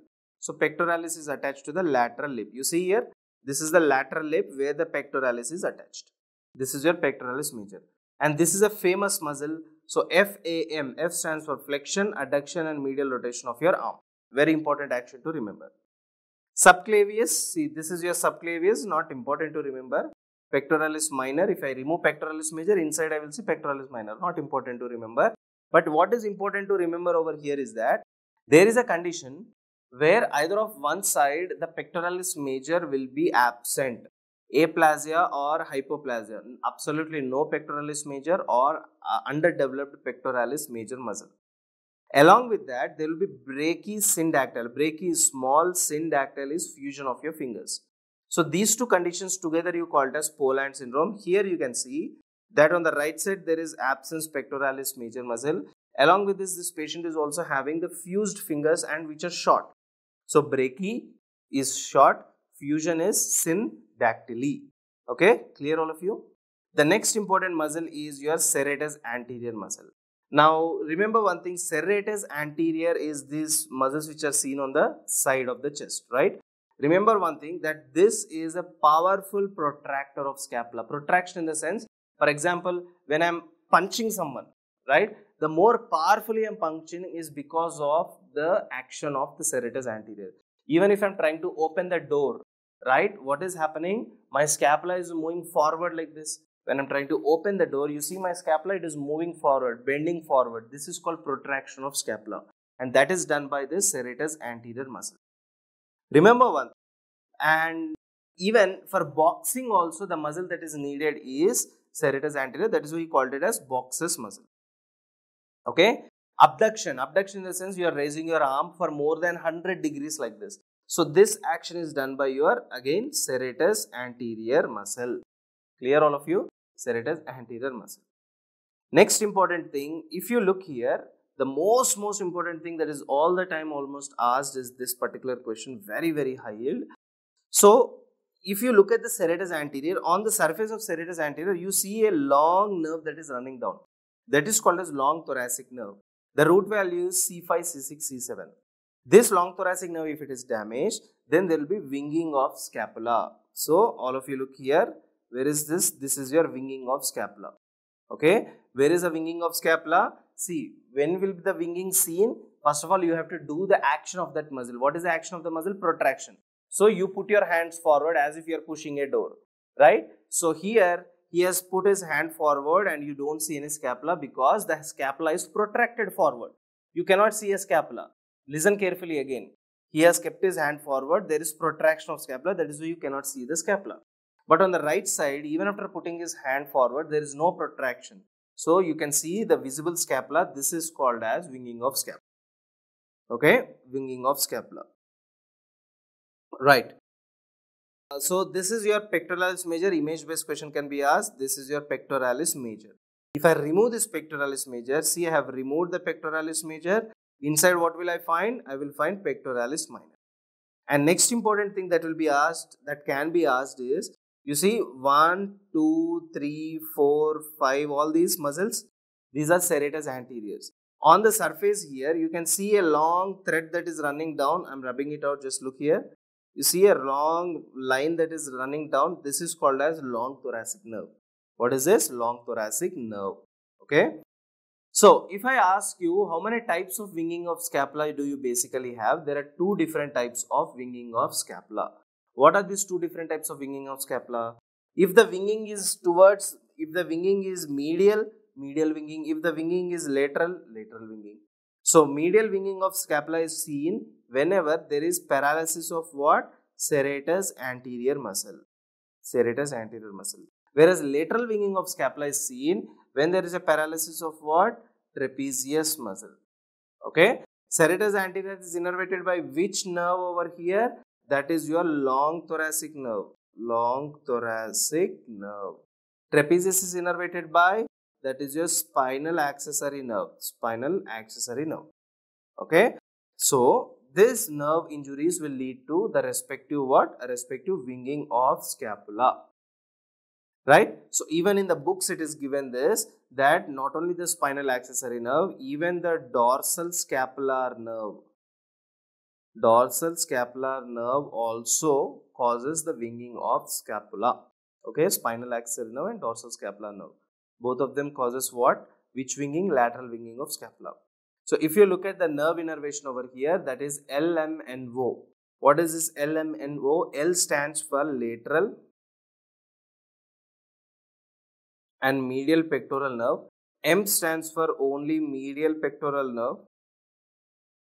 Medial pectoral nerve. And S subclavius. Subclavius is nothing but nerve to subclavius. Nerve to subclavius. Serratus anterior, you know, that is long thoracic nerve. Long thoracic nerve. So, these are the nerve innervations, guys. Again, once again, remember this. This is very, very important. So, coming to this winging of scapula, as you already know, as I've already told you, that if you look at this picture over here, because of protraction, right, the hand is kept forward and you can very clearly see that there is no scapula because scapula has been protracted forward. So, this is a normal one. And this is the place where there is winging. Okay. If the winging is medially, that is called medial winging of scapula. If the winging is laterally, that is called as lateral winging of scapula. Okay. Now, important thing you need to know, medial winging of scapula is because of what? Because of paralysis of a muscle called serratus anterior muscle. Okay. But lateral winging of scapula is because of trapezius muscle and also rhomboid muscles. Even rhomboid muscles also cause lateral winging of scapula. So, what is the nerve that is innervating the serratus anterior? That is your long thoracic nerve. That is your long thoracic nerve. Long thoracic nerve. So, I already told you. Now, coming to this trapezius and rhomboids, you have to know this important thing that trapezius is innervated by spinal accessory nerve, whereas rhomboid muscles is innervated by dorsal scapular nerve. Dorsal scapular nerve. So, even dorsal scapular nerve, which is innervating your rhomboid muscles, can cause lateral winging of scapula.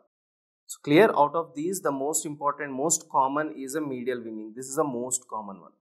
So, if you look at all the nerve innervations over here, pectoralis major is lateral as well as medial pectoral nerve. Lateral and medial pectoral nerve. And pectoralis minor is medial pectoral nerve. Medial pectoral nerve.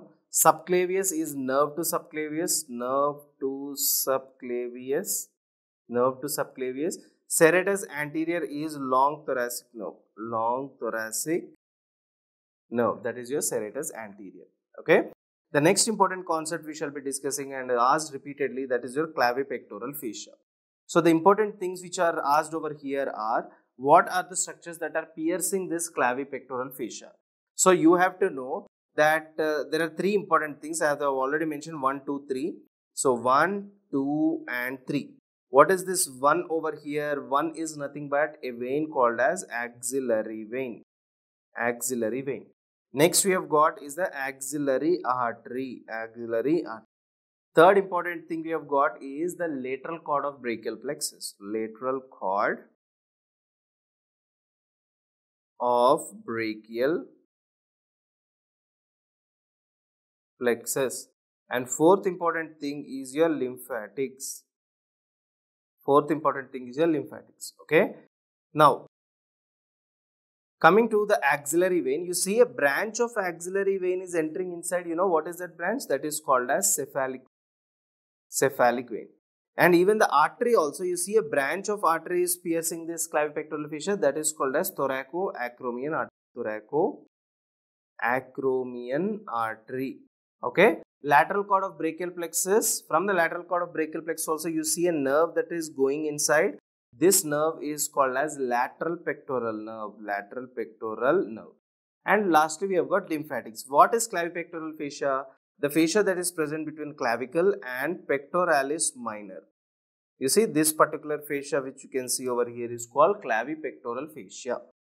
Next important thing over here is your axilla or the cervicoaxillary canal. So very important thing you need to know. Anteriorly what do you have? Clavicle. Clavicle is present anteriorly.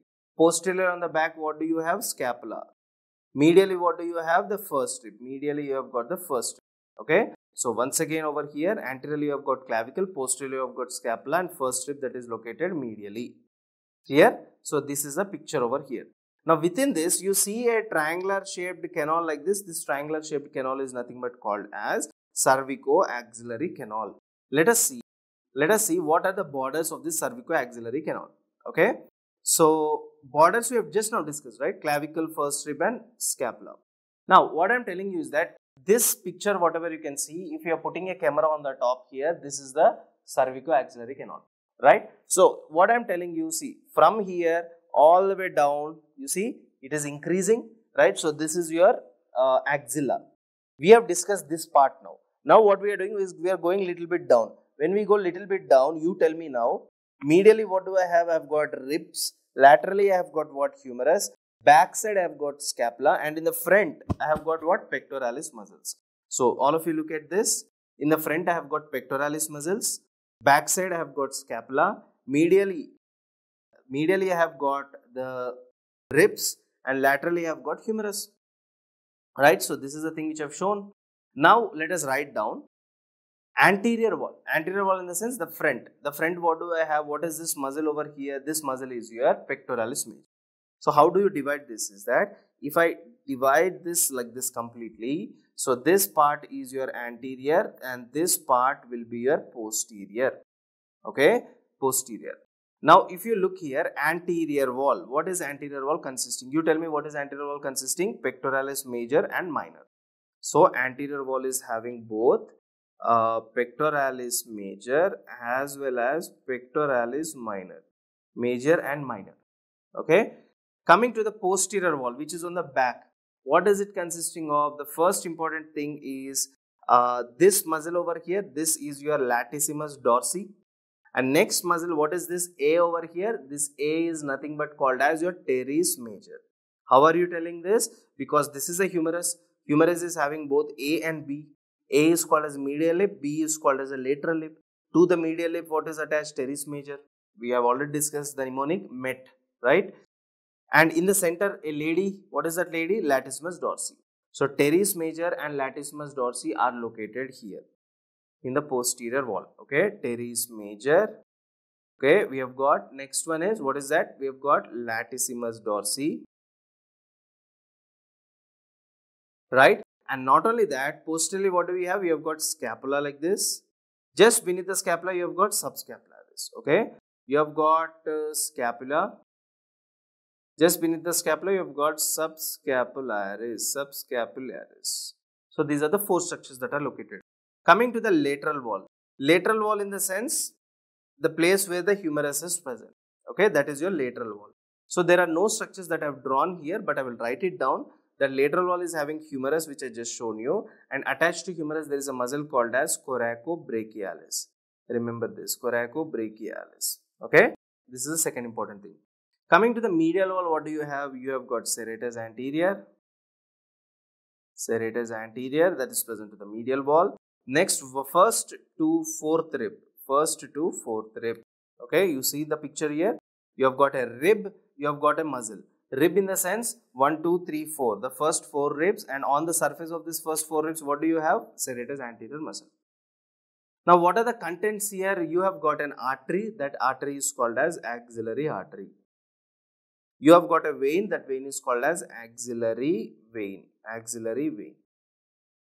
Third important thing is you have got lymph nodes called as axillary lymph nodes. Axillary lymph nodes. Fourth important thing, you have got brachial plexus. Plexus called as brachial plexus. Fifth important thing, you have got axillary fat. Okay, axillary fat and connective tissue. These are the structures that are located down there.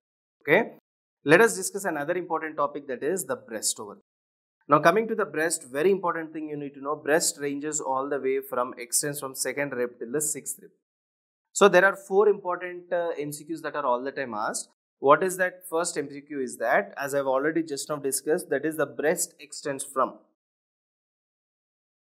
The breast extends all the way from the second rib to the 6th rib.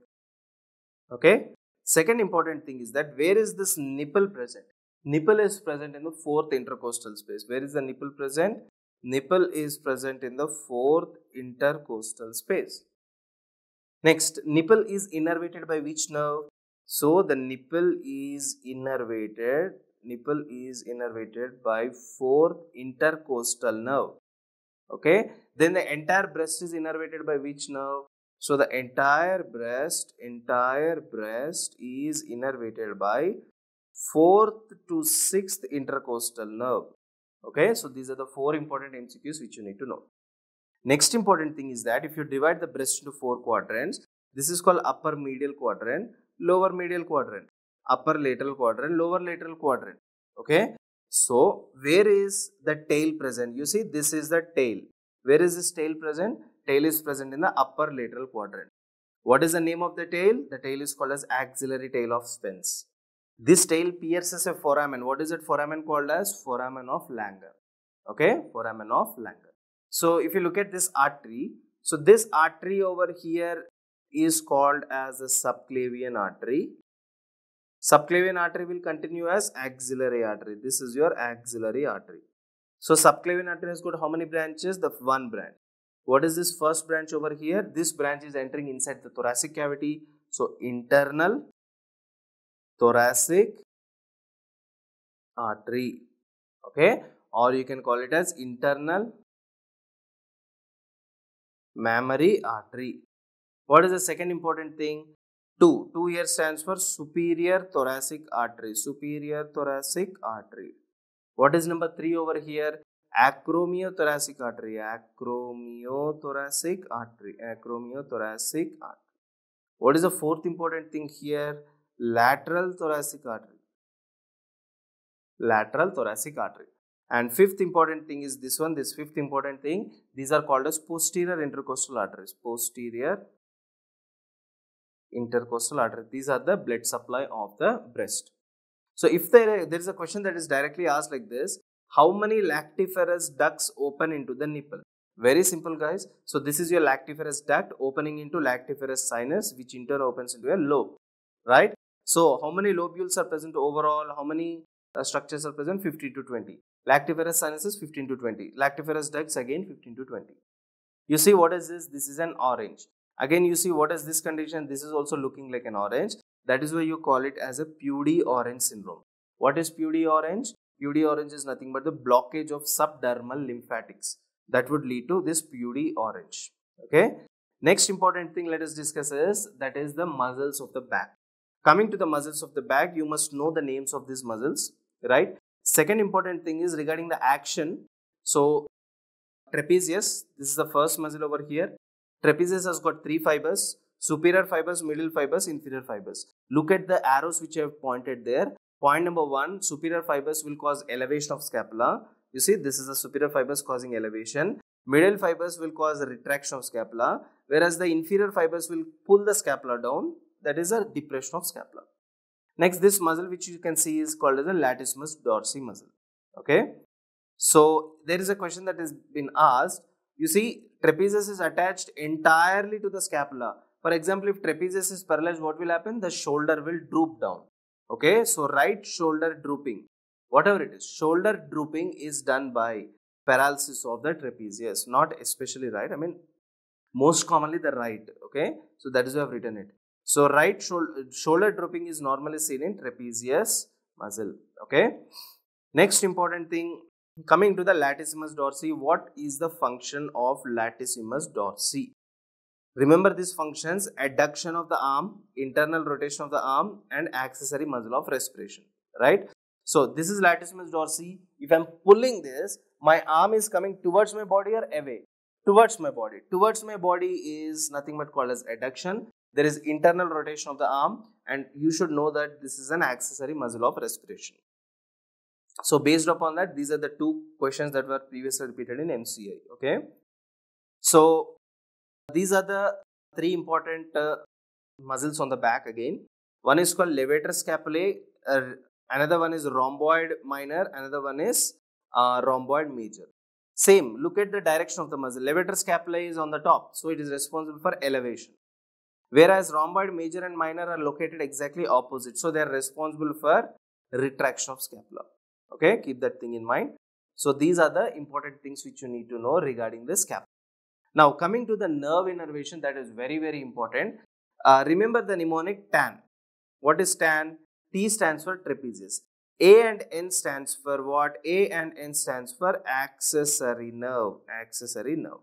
Okay, accessory nerve. What is latissimus dorsi? Where is this latissimus dorsi present? In the thoracic region? Yes or no? So, thoraco. It is present on the front or on the back? On the back. Dorsal. Thoraco-dorsal nerve. Coming to rhomboid major and minor, where are they present? They are present on the back or on the front? On the back. So, dorsal. Backside where? They are present on the scapula. So, dorsal scapular nerve. Dorsal scapular nerve. Sir, it means even levator scapula is also present dorsally. Yes. So, you can call it as dorsal. On the scapula, yes, scapular nerve. Scapular nerve. Clear? So, this is one of the important. Coming to the muscle, and this was a question that was asked previously. So, after every topic, whatever questions I am putting here, I am not discussing these questions because these, once you understood the topic, these questions will be easy. I want you to solve these questions, and these were the questions which I am putting here are those questions which are repeated previously. So, coming to the muscles of scapula, just remember D sits. These are not rotator cuff. Rotator cuff are present within this, but I am talking about the muscles of scapula. From these, there are 4 important muscles are rotator cuff muscles. So, D stands for deltoid, supraspinatus, infraspinatus, teres, major, minor, and subscapularis. Now, coming to the rotator cuff muscles, how many rotator cuff muscles we have got? 4. What are these 4? S stands for supraspinatus. Supraspinatus. I stands for infraspinatus. T stands for teres minor. Very, very, very important thing. They have twisted the questions on this. Instead of teres minor, they will put teres major. No. Next important muscle is subscapularis. Subscapularis. Subscapularis. Out of these, above the spine you see supraspinatus. This is infraspinatus. This is teres minor. So, all these 3 are attaching where? They are attaching to the common point here. What is this common point? Greater tubercle. So, supraspinatus, infraspinatus and teres minor are attached to the greater tubercle. Greater tubercle. Whereas Subscapular is where it is attached. It is attached to a lesser tubercle. Very, very important thing. So rotator cuff muscle is also called as musculocutaneous cuff. Out of all these, which is on the topmost is supraspinatus. That is why supraspinatus is the most commonly injured rotator cuff. So most commonly injured is supraspinatus. Most commonly injured. What is the action of supraspinatus? From here, from this action, right, from adduction, if I am slowly abducting my arm to 0 to 15 degrees, this action is done by supraspinatus. So, what is the action of supraspinatus over here? Initiation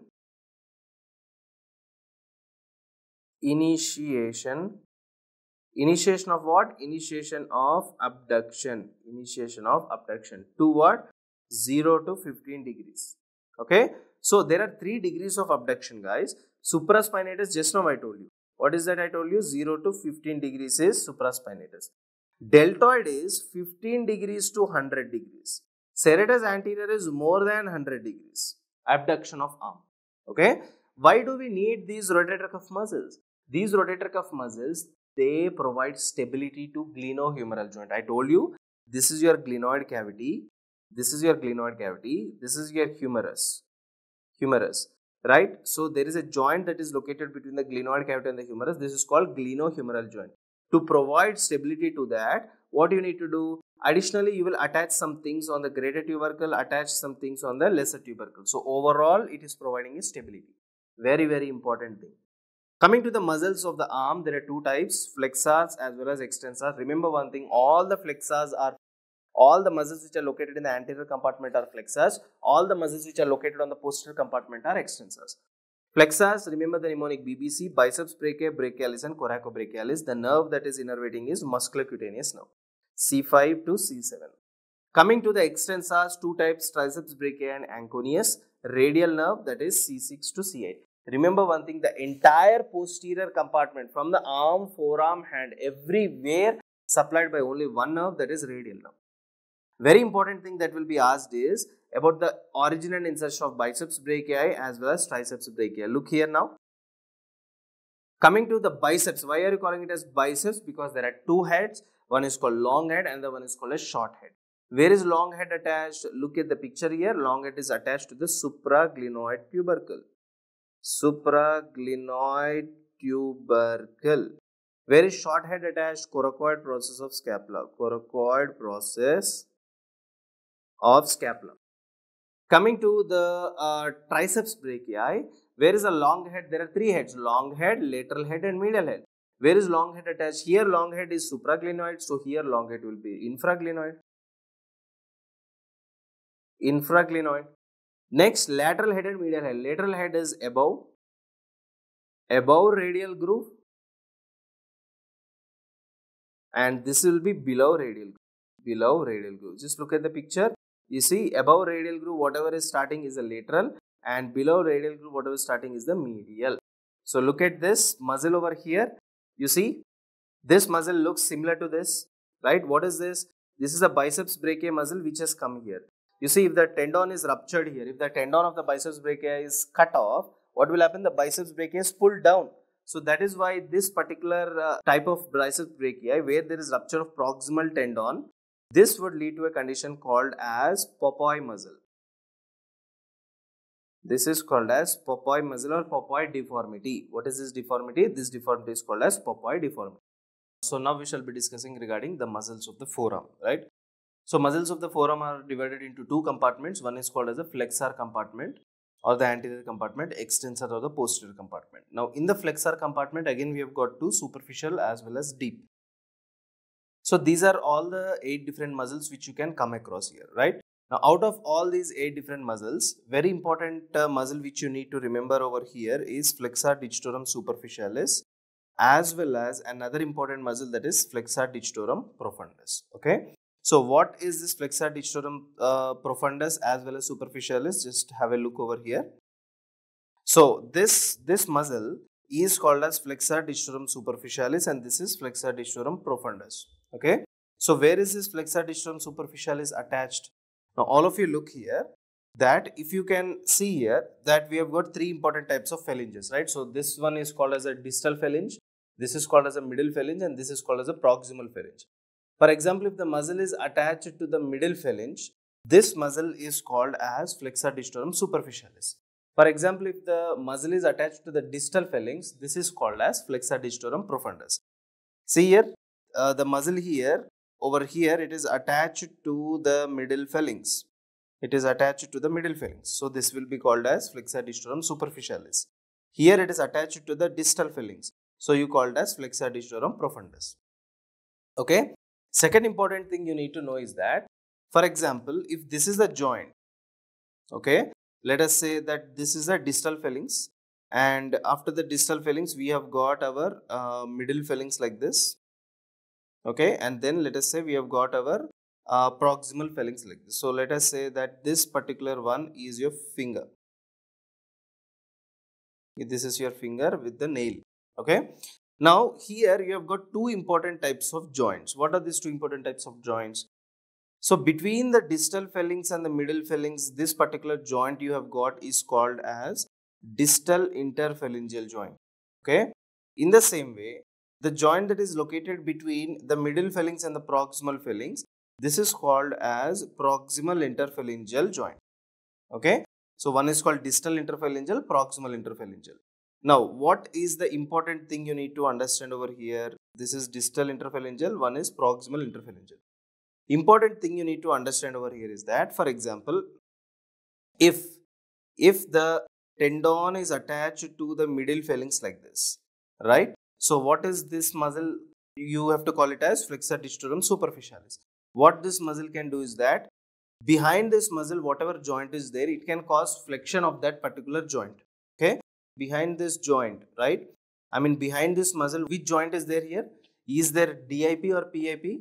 Behind this, we have got PIP, proximal interphalangeal joint, okay. So this is distal interphalangeal joint, this is distal interphalangeal joint, this is proximal interphalangeal joint.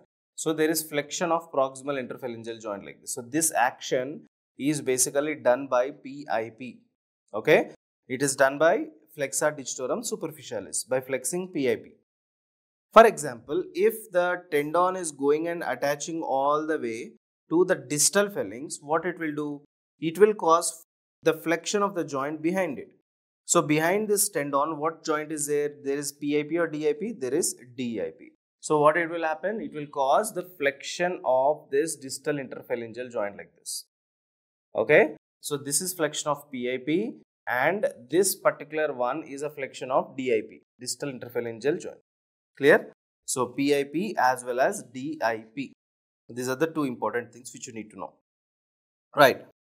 So this is the thing, flexion of PIP and flexion of DIP. So these are the two important things which you have to definitely remember it at any cost, okay? Right. Apart from this, the next important thing is that, now if you look here, all the muscles of flexor compartment, how many muscles are there? 8 muscles. Superficial, deep together, there are 8 muscles. All these muscles of flexor compartment are innervated by median nerve, except, okay, innervated by median nerve except 1.5 muscle. What is it 1.5 muscle? Flexor carpi ulnaris and medial half of flexor digitorum profundus, not superficialis. It is flexor digitorum profundus. So if you can look at this, this is flexor digitorum profundus. This flexor digitorum profundus, for example, if I am dividing like this, if I am dividing this muscle into 2 halves, okay. So what will happen? This is called as your medial half, and this is called as your lateral half. So what did I tell you? What did I tell you here? Medial half of flexor digitorum profundus. Medial half in the sense, see, this particular half is medial half. This medial half of flexor digitorum profundus is supplied by ulnar nerve. Again, the lateral half is supplied by what? That is supplied by the median nerve.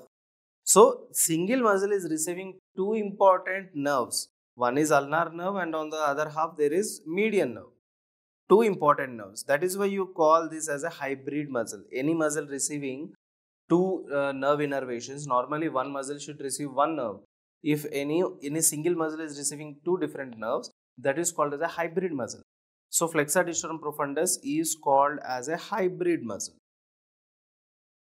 Hybrid muscle. Next is flexor carpi ulnaris. So all of you look at the picture over here. See, this is your flexor carpi ulnaris. This is also supplied by ulnar nerve. Now leaving these two, remaining all are supplied by median nerve. So that is what I told you here, that all muscles of anterior compartment are innervated by median nerve except 1.5 muscle. That one muscle is flexor carpi ulnaris and the other half is medial half of flexor digitorum profundus. What are the muscles of the extensor compartment? These are the 7 muscles of the extensor compartment which you need to know. But very important thing is, all the muscles of extensor compartment are innervated by radial nerve. No exceptions. Okay. Even it might, let it be the arm, the forearm, the hand. Okay. Arm, forearm, the hand. In all these 3 places, the extensor compartment is completely innervated by only single nerve, that is called as your radial nerve. Keep that thing in mind. Which nerve is that? That is your radial nerve. Okay. Now another important and very important all the time asked is about cubital fossa. So what is the concept of cubital fossa?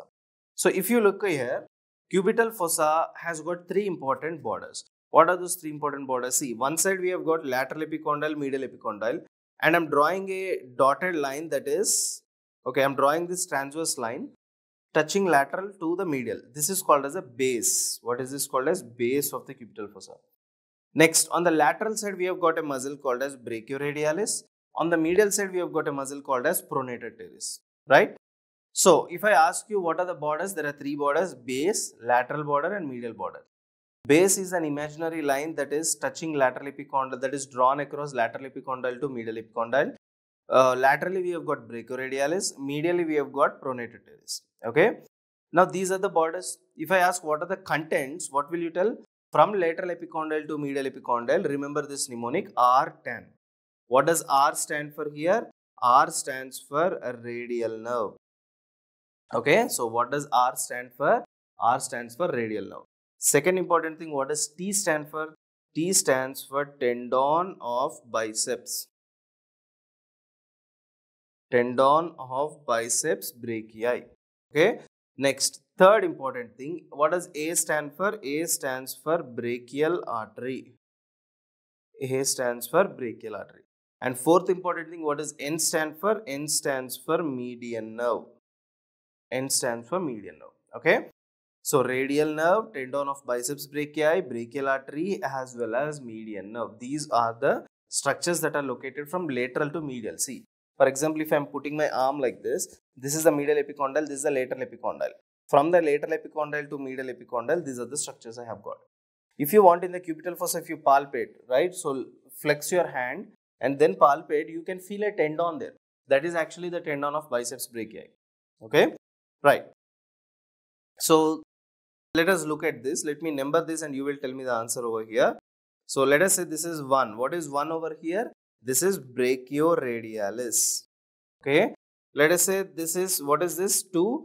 2 is nothing but called as pronator teres. Pronator teres. Okay. Next, R10 I told you. What is this? Where is this R10 here? See, this is R. R stands for radial nerve. T stands for, this is a tendon of biceps brachii. A stands for brachial artery, which is bifurcating into radial and ulnar. See, it is bifurcating into radial and this is bifurcating into ulnar artery. Okay. Next here again N. N stands for median nerve.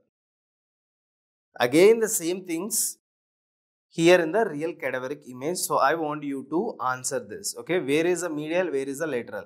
Very simple thing. Medial epicondyle is more protruded. If you are putting your hands in the anatomical position, see, this part is more protruding, right?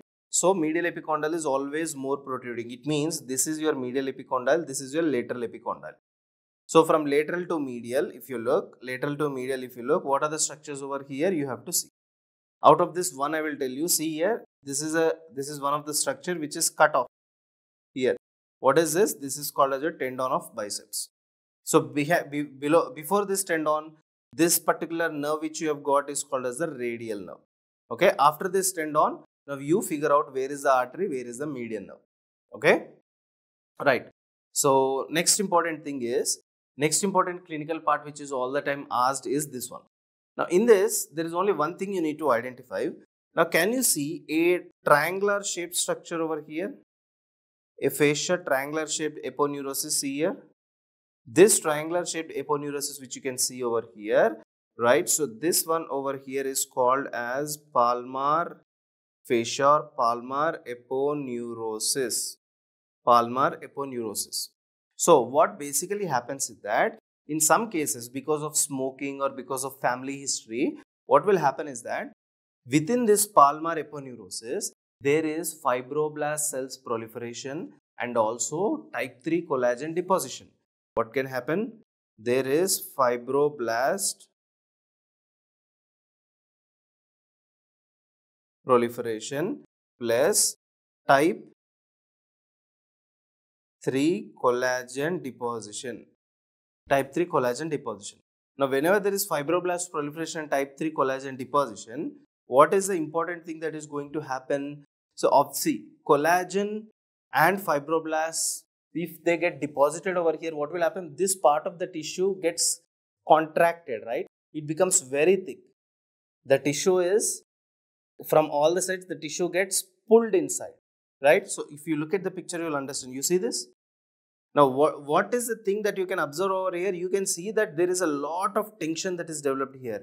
Actually, why there is a lot of tension? Because there is a lot of fibroblast cells over here as well as collagen type 3 which have accumulated over here, right? Which have deposited over here, causing a retraction of the tissue. Okay. So, this condition is called as Dupuytren's contraction. So, because of this thing, what is going to happen in the patient? There is thickening of palmar fascia, right? There is thickening of palmar fascia. Now, whenever there is thickening of palmar fascia, this condition you call it as Dupuytren's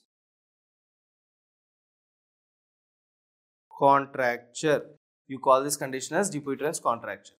Now, if you look at this Dupuytren's contracture, most commonly it involves which fingers? Most commonly it involves the 4th and 5th fingers. Most commonly it involves the 4th and 5th fingers over here.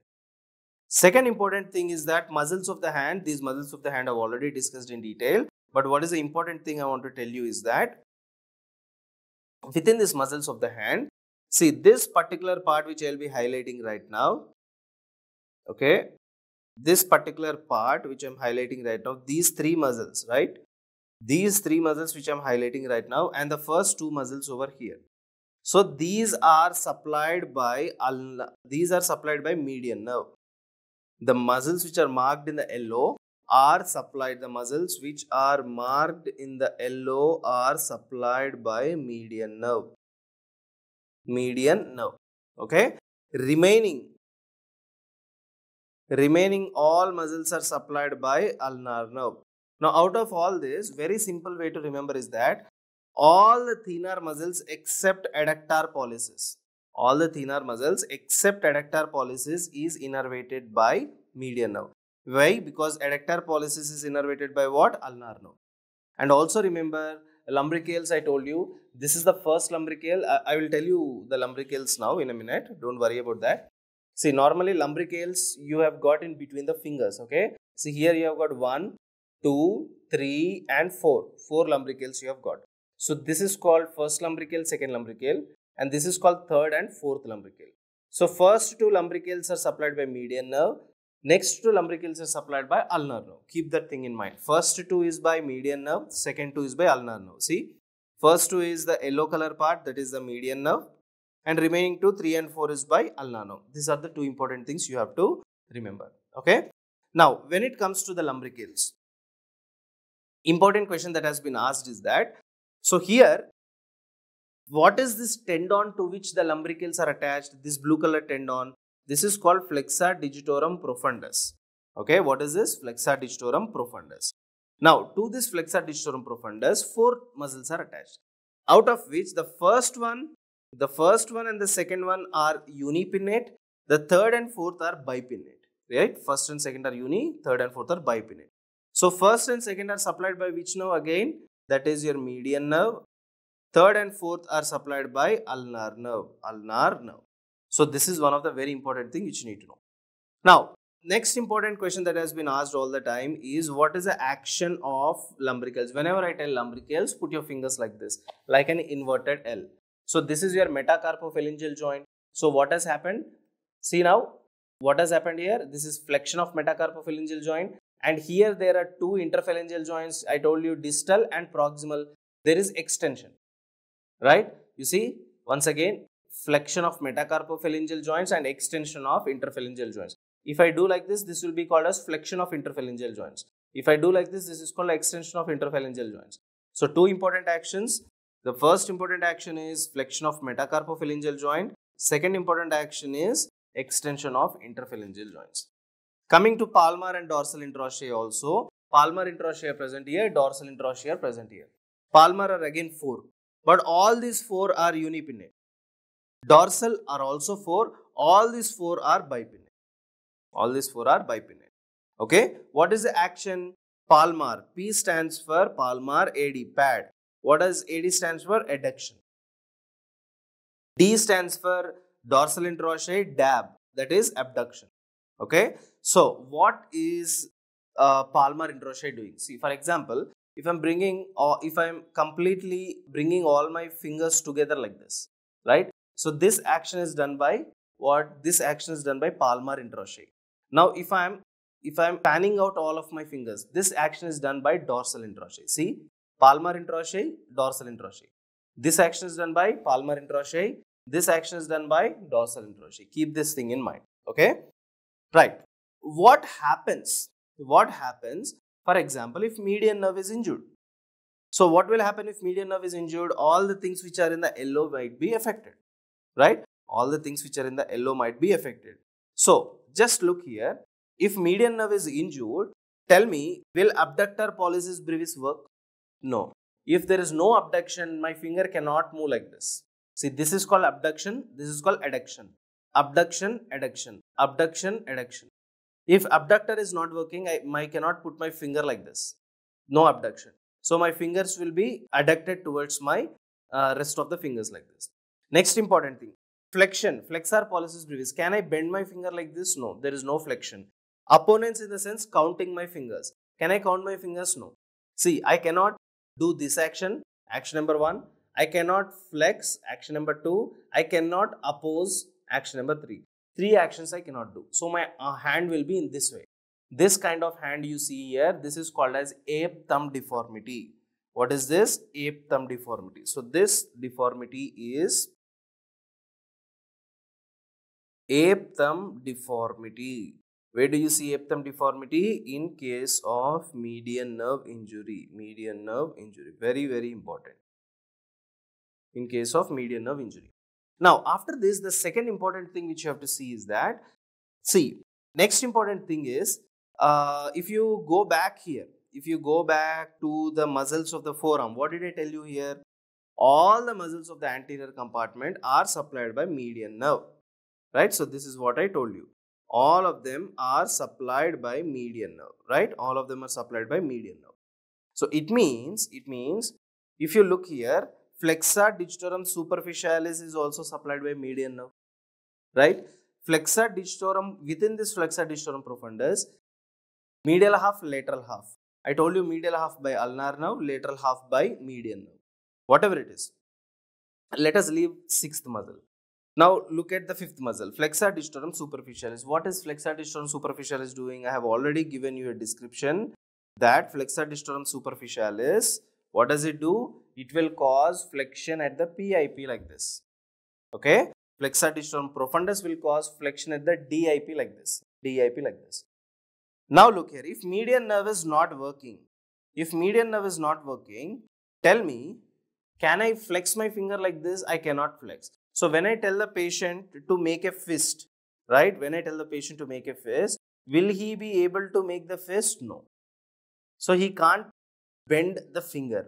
So when he can't bend the finger, what will happen? The finger is extended in this way. So this deformity is called as pointing index. Pointing index. Why there is pointing index? Because there is paralysis of FDP. Because there is paralysis of flexor digitorum superficialis. I'm sorry, not FDP, it is FDS. Okay, flexor digitorum superficialis. Next important thing. Next, what is this particular test which you can see over here? Let us go back to the muscles. Now here, what is this action? Abduction. What is abduction? Abduction is moving my thumb away from the rest of the fingers. This is called abduction. Now, this is called abduction, right? I will put a pen here and I will tell the patient to touch the pen. See, a normal patient can touch the pen like this, right? So, see here, the normal patient can abduct his thumb and touch the surface of the pen. Now, in this patient, can he touch the pen? He cannot touch the pen. So, it means pen test is positive. Why he cannot touch the pen? Because the abductor muscle is not working. So, there is no abduction over here, right? So, look here now. So, that is what I am telling you, pen test. This test is called as pen test, and pen test in this patient is positive. Okay. So, there is no abduction. There is no what? There is no abduction. Not able to touch the pen. Okay. No abduction. So, not able to touch the pen. Next important thing is ulnar nerve. Okay. So, remember one thing that, for example, if ulnar nerve is damaged, then patient will have, see, all of you know that this part is completely supplied by median nerve. This part is completely supplied by ulnar nerve. Once again, I am telling, see here, this part where my finger is running, this part is completely supplied by median nerve, and this part where my finger is running now, see, this particular part is completely supplied by ulnar nerve. If my ulnar nerve is not working, what will happen? Both of my fingers will have a claw like this. This kind of claw is called ulnar claw. Okay, you can see in the picture, this is called ulnar claw, where ulnar nerve injury is happening. For example, if my median nerve is also not working, what will happen? Even my medial 3 fingers also will bend like this. Okay, so here I have got a total claw hand. So there are 2 different types of claw hand. One is called ulnar claw, another one is called total claw. Ulnar claw is only ulnar nerve injury. Total claw hand is both ulnar nerve and median nerve. Both of them, if they are injured, then there will be a total claw hand. Okay, so look at this picture and tell me if there is an ulnar nerve injury or a total claw. So this injury is ulnar nerve injury. Ulnar nerve injury. This is your ulnar nerve injury. Okay, where you have got ulnar claw. Okay, next important thing. What is this picture? This is a picture of both ulnar nerve plus median nerve damage. Ulnar nerve plus median nerve damage, and this kind of injury you see here, this is called as complete claw hand. This kind of injury is called as complete claw hand. So for this, what are the tests we basically do? So the first important test we basically do over here is this particular test which you see is called as card test. What is this card test? If you remember the muscles which I have told you already, right here, what are these muscles? Palmar interossei, dorsal interossei. Tell me, other than this yellow, remaining all of them are innervated by which nerve? Ulnar nerve. So palmar and dorsal is also innervated by ulnar nerve. Palmar interossei, what is the action I told you here? Palmar interossei is adduction like this, closing the fingers, right? Now what I will do is that after closing the fingers, right? So if I am doing proper adduction, all my fingers are closed in this way. So now what I am going to do? What I am going to do is that I will put a card here. I will tell the patient, if your palmar interossei is working well, then you have to close with all of your palmar interossei. You have to close tightly so that even if I am pulling the card, that should not come out. Okay, that should not easily come out. So normally, if you are putting a card, if all your palmar interossei are working, you will close the fingers tightly. Now, if I pull, normally does the card come out? No. For example, if your palmar interossei is not working, then easily the card will come out. So this is called as positive card test. Okay. So the important question that is asked is, in positive card test, which muscles are you checking actually? You are checking for palmar interossei. Palmar interossei. Second important thing is that the next important thing which you can see is here is called as Igawa test. Igawa test. What is this Igawa test? So you have checked for palmar interossei. Now we have to check for dorsal interossei. So this is a test for dorsal interossei. Dorsal interossei. What are the thing you are doing over here? You will put your hand on the table, right? And then you will spread your fingers like this. Now you start moving the middle finger in this way. If the patient is able to move his middle finger, it means the it means it is normal. Okay. If the patient is not able to move the middle fingers, it means there is problem with the dorsal interossei.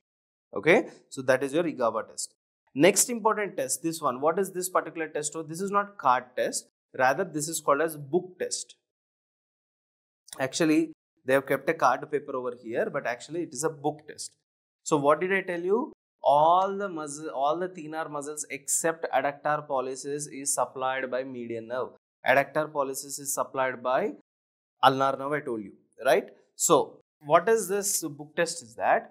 What is adduction? Adduction is moving my fingers towards the rest of the fingers, towards my body is called adduction.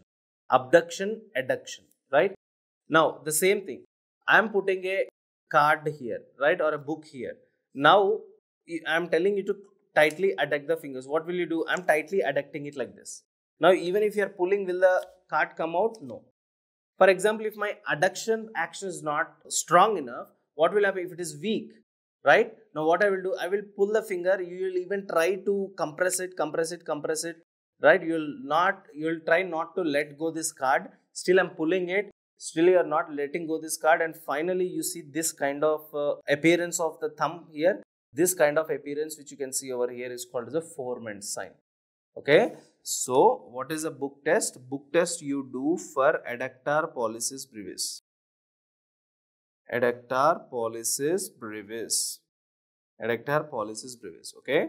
So in this adductor pollicis brevis, what is a sign which you can see over here? Formant sign. You see this dip over here. This particular dip is called as formant sign. So patient is having what? Formant sign positive. Okay. Formant sign positive.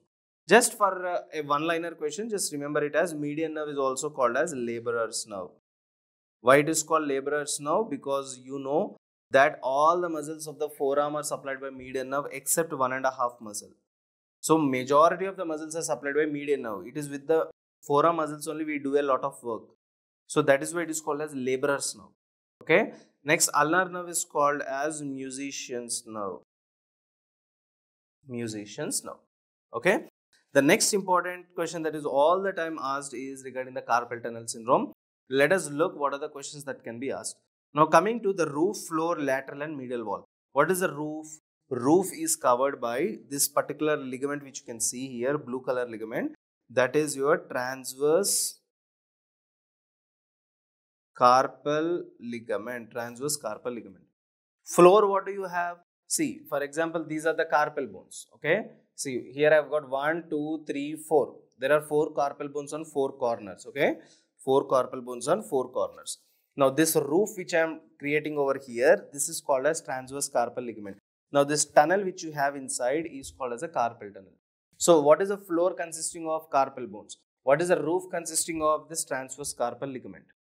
Now, this roof is having how many corners? 1, 2, 3, 4. Okay.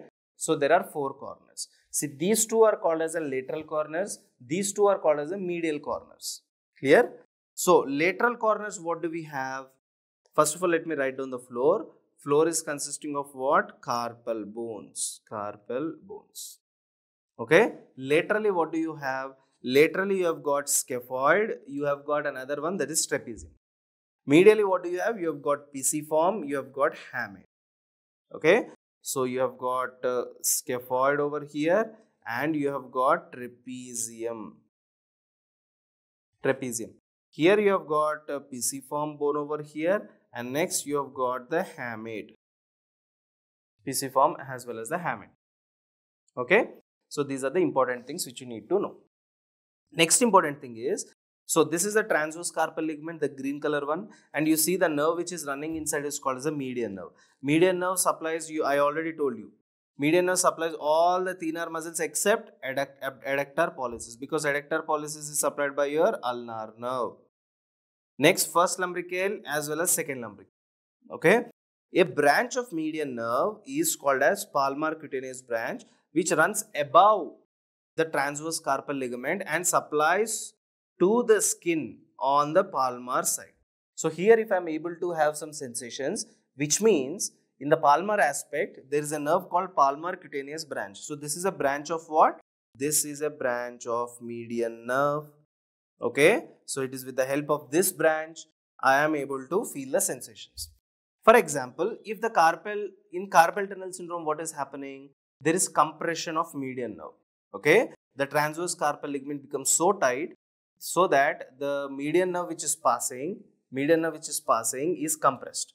So if the median nerve which is passing is compressed, see, this is transverse carpal ligament, this is median nerve. So transverse carpal ligament becomes tight. When it becomes tight, what is happening? The median nerve is pressed against all the carpal bones in the floor, right? So that is what is called as your carpal tunnel syndrome. Now in carpal tunnel syndrome, which nerve is spared? Which nerve is spared? That is a palmar cutaneous. Why? Because it is traveling above the ligament, not below. Okay. So which nerve is not involved? That is this one. Now let us look at what are the contents of this carpal tunnel which we have. First content, just now I told you, that is your median nerve. Median nerve. Second important content, all the tendons that are attached to distal phalanx are flexor digitorum profundus. Tendon that is attached to middle phalanx is flexor digitorum superficialis, and tendon that is attached to the thumb is flexor pollicis longus. These are the contents. What are the contents above? Above in the sense superior. So superior, the first three letters are SUP. S stands for superior. U stands for what? Ulnar nerve. U stands for ulnar nerve. P stands for what? Palmaris longus. Palmaris longus muscle. And again P stands for what? P stands for palmar cutaneous branch of median nerve. What is that? Palmar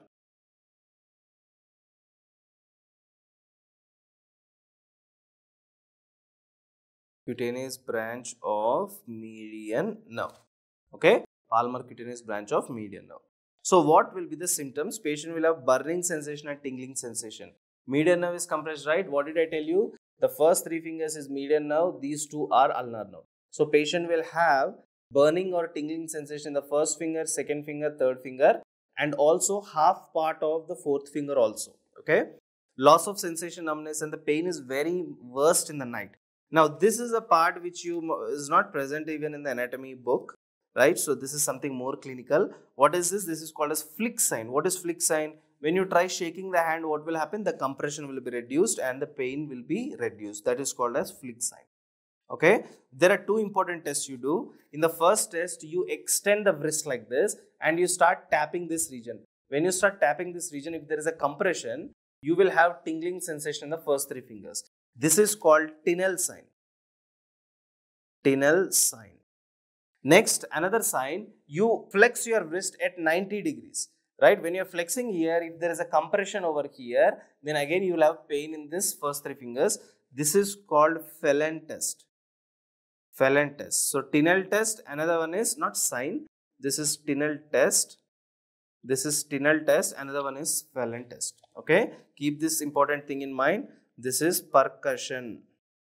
Okay, this is percussion of wrist. And what is this Phelan? This is wrist is flexed at 90 degrees. So this is a case where there is a suicide case, right, where there is complete cut of the wrist with a blunt object. But anyways, this is not related to the carpal tunnel. I mean, this is not important for your exam. Just for the class purpose, for that I kept it here. So, right. So next important concept over here is the anatomical snuff box. You have to know the borders of anatomical snuff box. So in this picture over here, you can see that this particular tendon which you can see over here, right? So if I'm pulling this tendon, my thumb is extended in this way. That is why you call this as extensor pollicis longus tendon. Next you have got just side to it. Just side to it here you have got another tendon, extensor pollicis brevis. If there is longus, there will be brevis. So extensor pollicis longus is there over here. So there will be extensor pollicis brevis. Apart from that, what is this action? Again, what is this action? This is called abduction, right? So abductor pollicis longus. So three important muscles. So which is forming the medial border? Extensor pollicis longus. Remaining two, that is the extensor pollicis brevis and abductor pollicis longus, they form the lateral border. So if you can look at the picture here also, see this point number 1 tendon which I have mentioned over here. This is a tendon of extensor pollicis longus. Okay. Next you have got tendon number 2, tendon number 3. Tendon number 2 over here is extensor pollicis brevis. 3 is abductor pollicis longus. And this dotted lines which I have represented over here is the anatomical snuff box. Okay. Let us look at what are the contents that we have within this anatomical snuff box. First important content which you have over here is a branch of radial artery. Branch of radial artery. Okay. Next you have got branch of radial nerve. Branch of radial nerve. Next you have got scaphoid and trapezium. And very important thing you need to know that whenever there is a fracture of scaphoid, in the anatomical snuff box, when you palpate, you will have a very important thing that is called tenderness. If you see tenderness within the anatomical snuff box, it means there is a fracture of scaphoid. Next is we have got the proximal end of cephalic vein. Proximal end of cephalic vein. So these are the 4 important structures that are located within this. For example, sometimes it can happen like this, that this extensor pollicis brevis tendon and abductor pollicis longus tendon, these 2 tendons might be infected. If these 2 tendons are infected, where are these 2 tendons located? Just look at the wrist here. Where are these 2 tendons located? Here, right? Somewhere here. So, if these 2 are infected, I will tell the patient to make a fist and bend his wrist in this way. So, when he is bending his wrist in this way, he will have a very, very severe pain here. So, that condition you call it as decurvain tenosynovitis. Decurvain tenosynovitis. Decurvain tenosynovitis. Okay, where what are the 2 tendons? Abductor pollicis longus and extensor pollicis brevis. Okay. So, what is this particular test over here? This particular test which you can see over here is called as Finkelstein test. What is this? Finkelstein test. This is called as positive Finkelstein test. Very, very, very, very important for your exam. So, we have discussed the injuries of ulnar nerve. We have discussed injuries of median nerve. Now, what is the use of radial nerve, guys? What did I tell you? The entire extensor compartment. From the arm, forearm and hand, all of this is supplied by radial nerve. So, radial nerve is responsible for extension like this. If I am cutting the radial nerve, what will happen? Will the extension happen? No, it will drop. So, this drop is called as wrist drop. What is this? This is called as wrist drop. What is this? This is called as wrist drop. Okay. Next, what is this? This is also called as Saturday night palsy. Even in Saturday night palsy also, you will have got radial nerve injury. Okay, even in case of crutch palsy, this is called as crutch palsy when you are using crutches. Even here also you will have a radial nerve injury. And finally, you have got your honeymoon palsy. Here also you have got radial nerve injury. Okay, here also there is radial nerve injury. Coming to the next concept, that is a brachial plexus. Brachial plexus, just remember RTDC. RTDC in the sense first roots, trunks, divisions and chords. Okay. So, important thing you need to remember is the branches. Posterior, lateral as well as medial chord. Posterior chord, how do you remember? Remember it by the mnemonic ulnar. Ulnar. What does U stand for? Upper subscapular nerve. L stands for lower subscapular nerve. N stands for nerve to latissimus dorsi. A stands for axillary nerve and R stands for radial nerve. Next important thing is remember lateral by the mnemonic LML. L stands for lateral pectoral nerve, M stands for musculocutaneous nerve and L stands for lateral root of median nerve. Next, M stands for M4U. M stands for medial pectoral nerve, medial cutaneous nerve of the arm, forearm, and U stands for ulnar nerve. These are the branches which you basically have to know. So, there are 2 important pathologies. For example, if C5 and C6 both of them are damaged, this will lead to a condition called as Erb's palsy. Okay, if C8 and T1 are damaged, this would lead to a condition called as Klumpke's palsy. So, which is on the top? C5, C6. That is why this is called as Erb's palsy is called upper trunk palsy, upper trunk injury or upper trunk lesion. Lower trunk lesion is what? Klumpke's paralysis. So, all of you look here. Erb's palsy, also called waiter's tip deformity or policeman tip deformity. So, what is happening? There is injury to the upper trunk of brachial plexus, that is C5 and C6. Most common during the birth injury. So, all of you look here, you know that this is the pubic bone. So, this pubic bone is against the shoulder. So, whenever you are pulling the baby, what will happen? the shoulder gets stuck near this pubic bone. So what will happen? There is compression of the upper C5 and C6. So there is compression of the upper C5 and C6. So that would lead to what? That would lead to your Erb's palsy. Okay, that would lead to Erb's palsy. So most common cause of birth injury is Erb's palsy during the delivery. Okay. So in Erb's palsy, what is the thing? Look at the baby here. How do you think? What are the things that are disturbed here? First important thing is the hand. How is the hand? Hand is away from the body or towards the body? Towards the body like this. So this is called what? This action is called adduction. Next important thing is the wrist is flexed or extended here. Look here, the wrist is flexed. And next, the arm is internally rotated or externally rotated. It is internally rotated. Okay, you can see here. First, the arm is towards the body. This is called adduction of the arm. The arm is fully extended like this. Extension, right? Next important thing is it is internally rotated like this, and there is flexion here. So three important things you would see. What are the three important things? Flexion of the wrist, adduction of the arm, and internal rotation of the arm. Why there is flexion of the wrist? Because the wrist extensors are weak. Extensors weak होने की वजह flexors are taking up the action. Then tell me why adduction of the arm is happening? Because abductors are weak. Why arm is internally rotated? Because external rotators are weak. Okay. So why there is flexion of wrist? Because the extensors are weak. That is why there is flexion. If abductors are weak, then opposite action is adduction will happen. If extensors are weak, opposite action, internal rotation will happen. Now coming to the abductors, what are the abductors? Remember the mnemonic DAS, D-A-S. D stands for what? Deltoid. A stands for what? A stands for abductors. S stands for what? Supraspinatus. Supraspinatus. If you remember, I have already discussed supraspinatus will cause abduction of the arm to 0 to 15 degrees.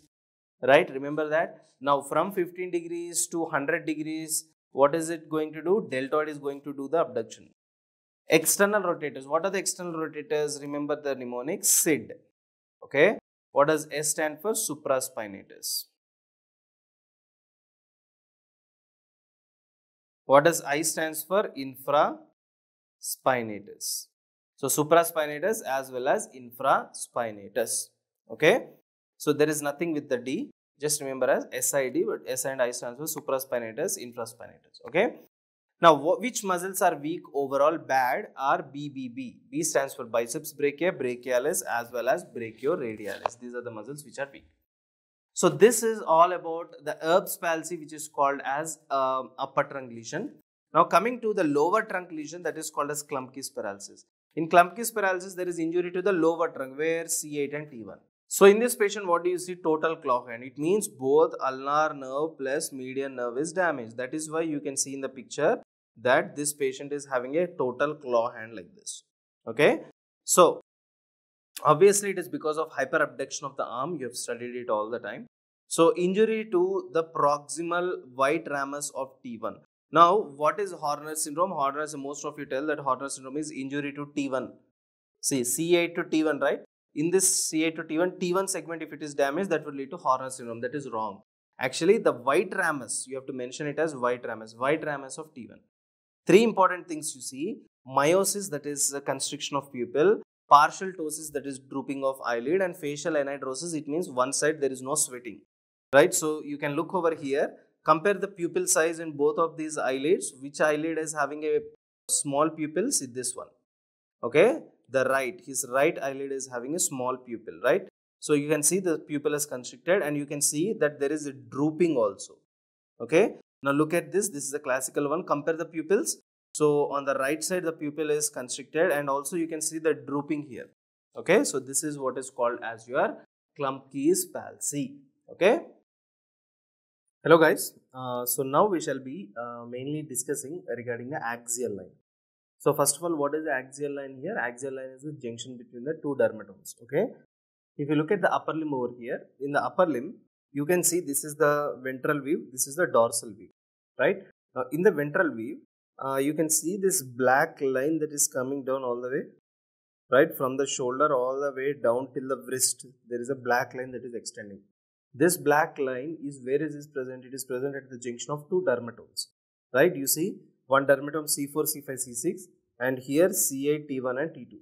So it is present between two dermatomes, and this black color line is called as axial line. Okay. So the important thing is the same axial line is also located on the back. You see, this is one more black color line all the way extending till the elbow only, right? So this is another axial line. So this was a question that was previously asked, that is, what is axial line? Axial line is nothing but the junction between two dermatomes.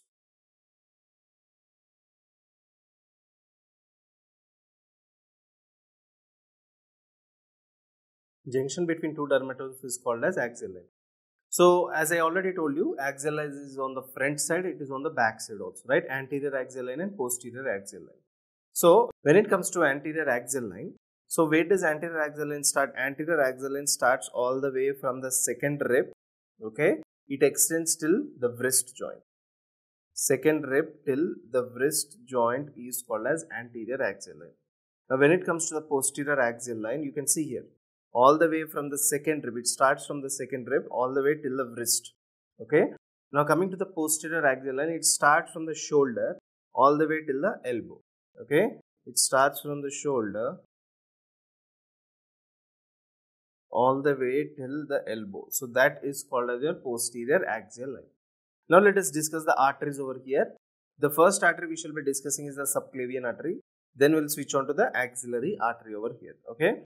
Now coming to the subclavian artery, you know that the subclavian artery is having three parts, okay? So what are the branches of three parts? We shall discuss now. Now the first part is having three branches. One is called as vertebral artery. One is called as vertebral artery. Second one is called as thyrocervical trunk. Thyrocervical trunk. And third one is called as internal thoracic artery. Internal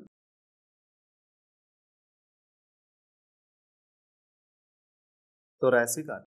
Okay.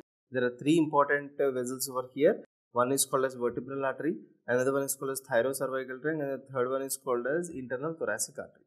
Now, coming to the second part as well as the third part, the branches of the second part are, one is called as costo-cervical artery. Coming to the third part, there is dorsal scapular artery. Coming to the third part, there is dorsal scapular artery. So, how many different parts we have got here? We have got the first part, we have got the second part, we have got the third part over here. Now, how do you remember these branches? Remember by the mnemonic vitamin C and D. VIT stands for, V stands for vertebral artery, I stands for internal thoracic artery, T stands for thyrocervical trunk. C and D, C stands for costo-cervical artery and D stands for dorsal scapular artery. Okay, so that is your vitamin C and D. Okay, now coming on to the axillary artery over here, this is one very important thing you need to know. That from the coracoid process, what is the muscle that is coming out? That is called as pectoralis minor.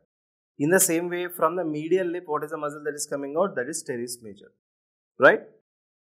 Now, what I've done is that I have removed the remaining structures and have drawn only the first rib, the coracoid process and the humerus. See, this is the first rib, right? So this would be your first rib and the coracoid process as well as the humerus. So this one is your coracoid process and this is the humerus. Okay, so let us see from where does the axillary artery start. So first important thing you need to know is that this particular branch over here is called as your subclavian artery. So subclavian artery extends till the outer border of first rib.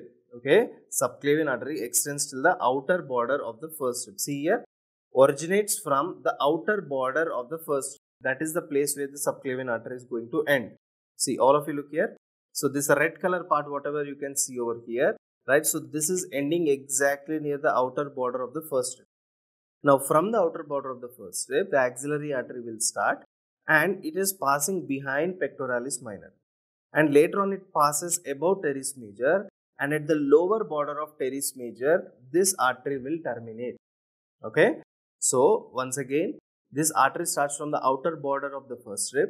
It passes behind pectoralis minor, then it passes above pectoralis major, and on the lower border of teres major it will terminate. Now, who is dividing this artery into three parts? That is a pectoralis minor. That is the reason why, see, pectoralis minor is dividing into three parts, right? So it is dividing into one is called as the, let us say, the first part, right? And behind pectoralis minor we have got the second part, and after pectoralis minor we have got the third part. Okay, so there are three parts of this axillary artery. So who is dividing it? Pectoralis minor. That is the reason why pectoralis minor is called as the key muscle of the axilla. Okay, it is called as a key muscle of the axilla. Now let us look at what are the branches that are related to first part, second part and third part of axillary artery. So very easy to remember that the first part will give only one branch, second part will give two branches, and the third part will give three branches. Now the first part branches. So let us look at the mnemonic over here. 16 love songs and poems. Now what does it mean? So if you look here, as I told you, first part gives only one branch, second part is giving two branches, and the third part is giving three branches. Okay. So if you look at the first part, S stands for 6, that is superior thoracic artery. Superior thoracic artery. Next, T stands for thoracoacromion artery. Thoracoacromion artery. Next, we have got the lateral thoracic artery. Lateral thoracic artery. Okay. Next, coming to songs and poems, songs stands for subscapular artery. A stands for anterior circumflex humeral artery.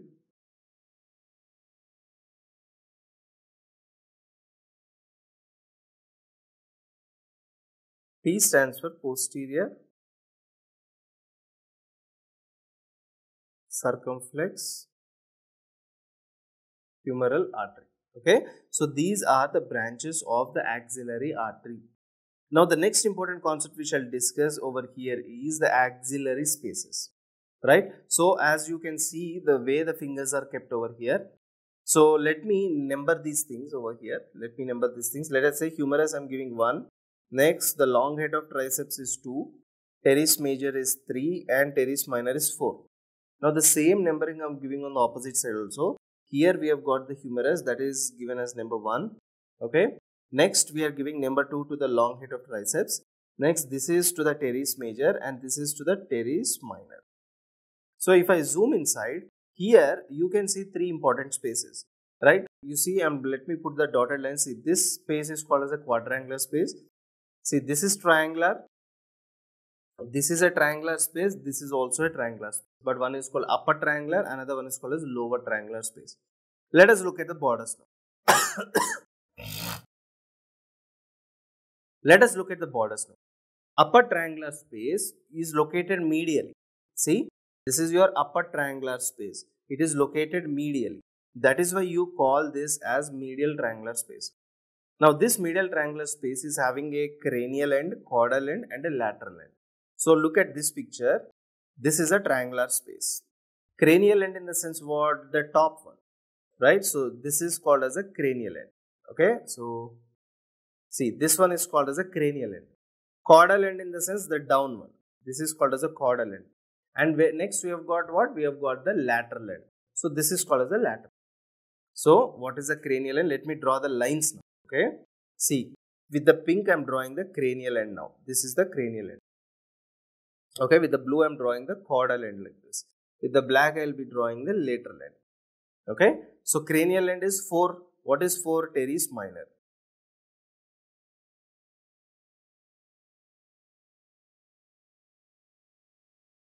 Teres minor. Okay. Caudal end is what? Teres major. And lateral end is what? Long head of triceps brachii. Right. So we have got triceps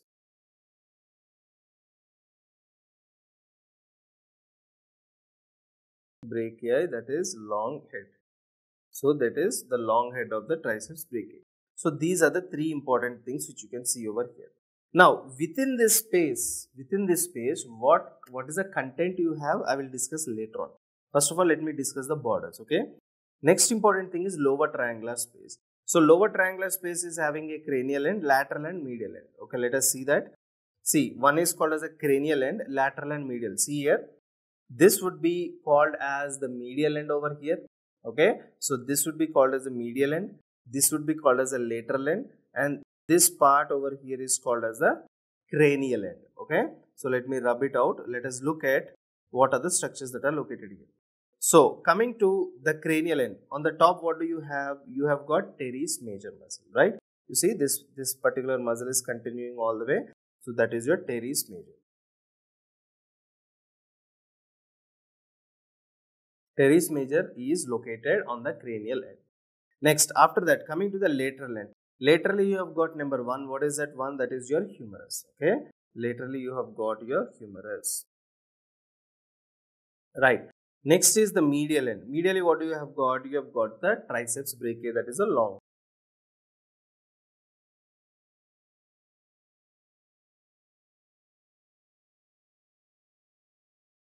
head of your triceps brachii.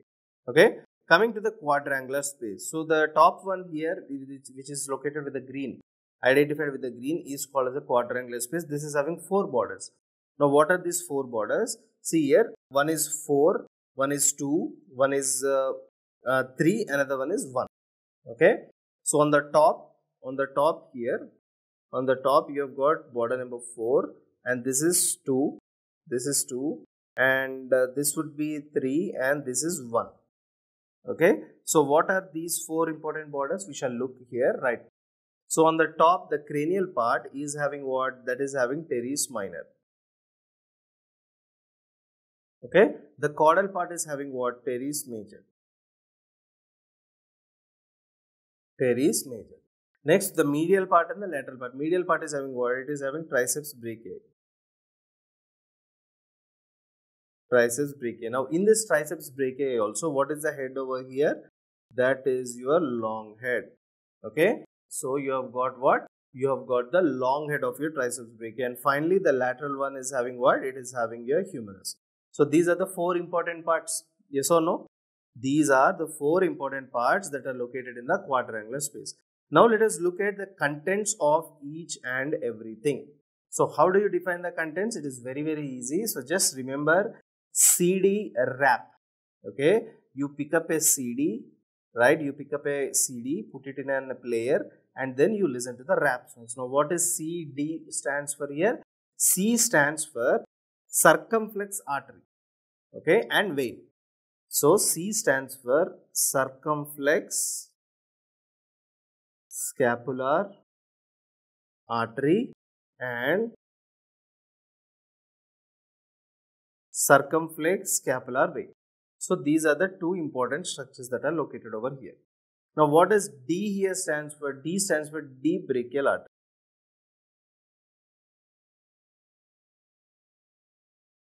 D stands for deep brachial artery, right? D, then after D we have got R. R stands for what? Radial nerve. R stands for, we have got the radial nerve.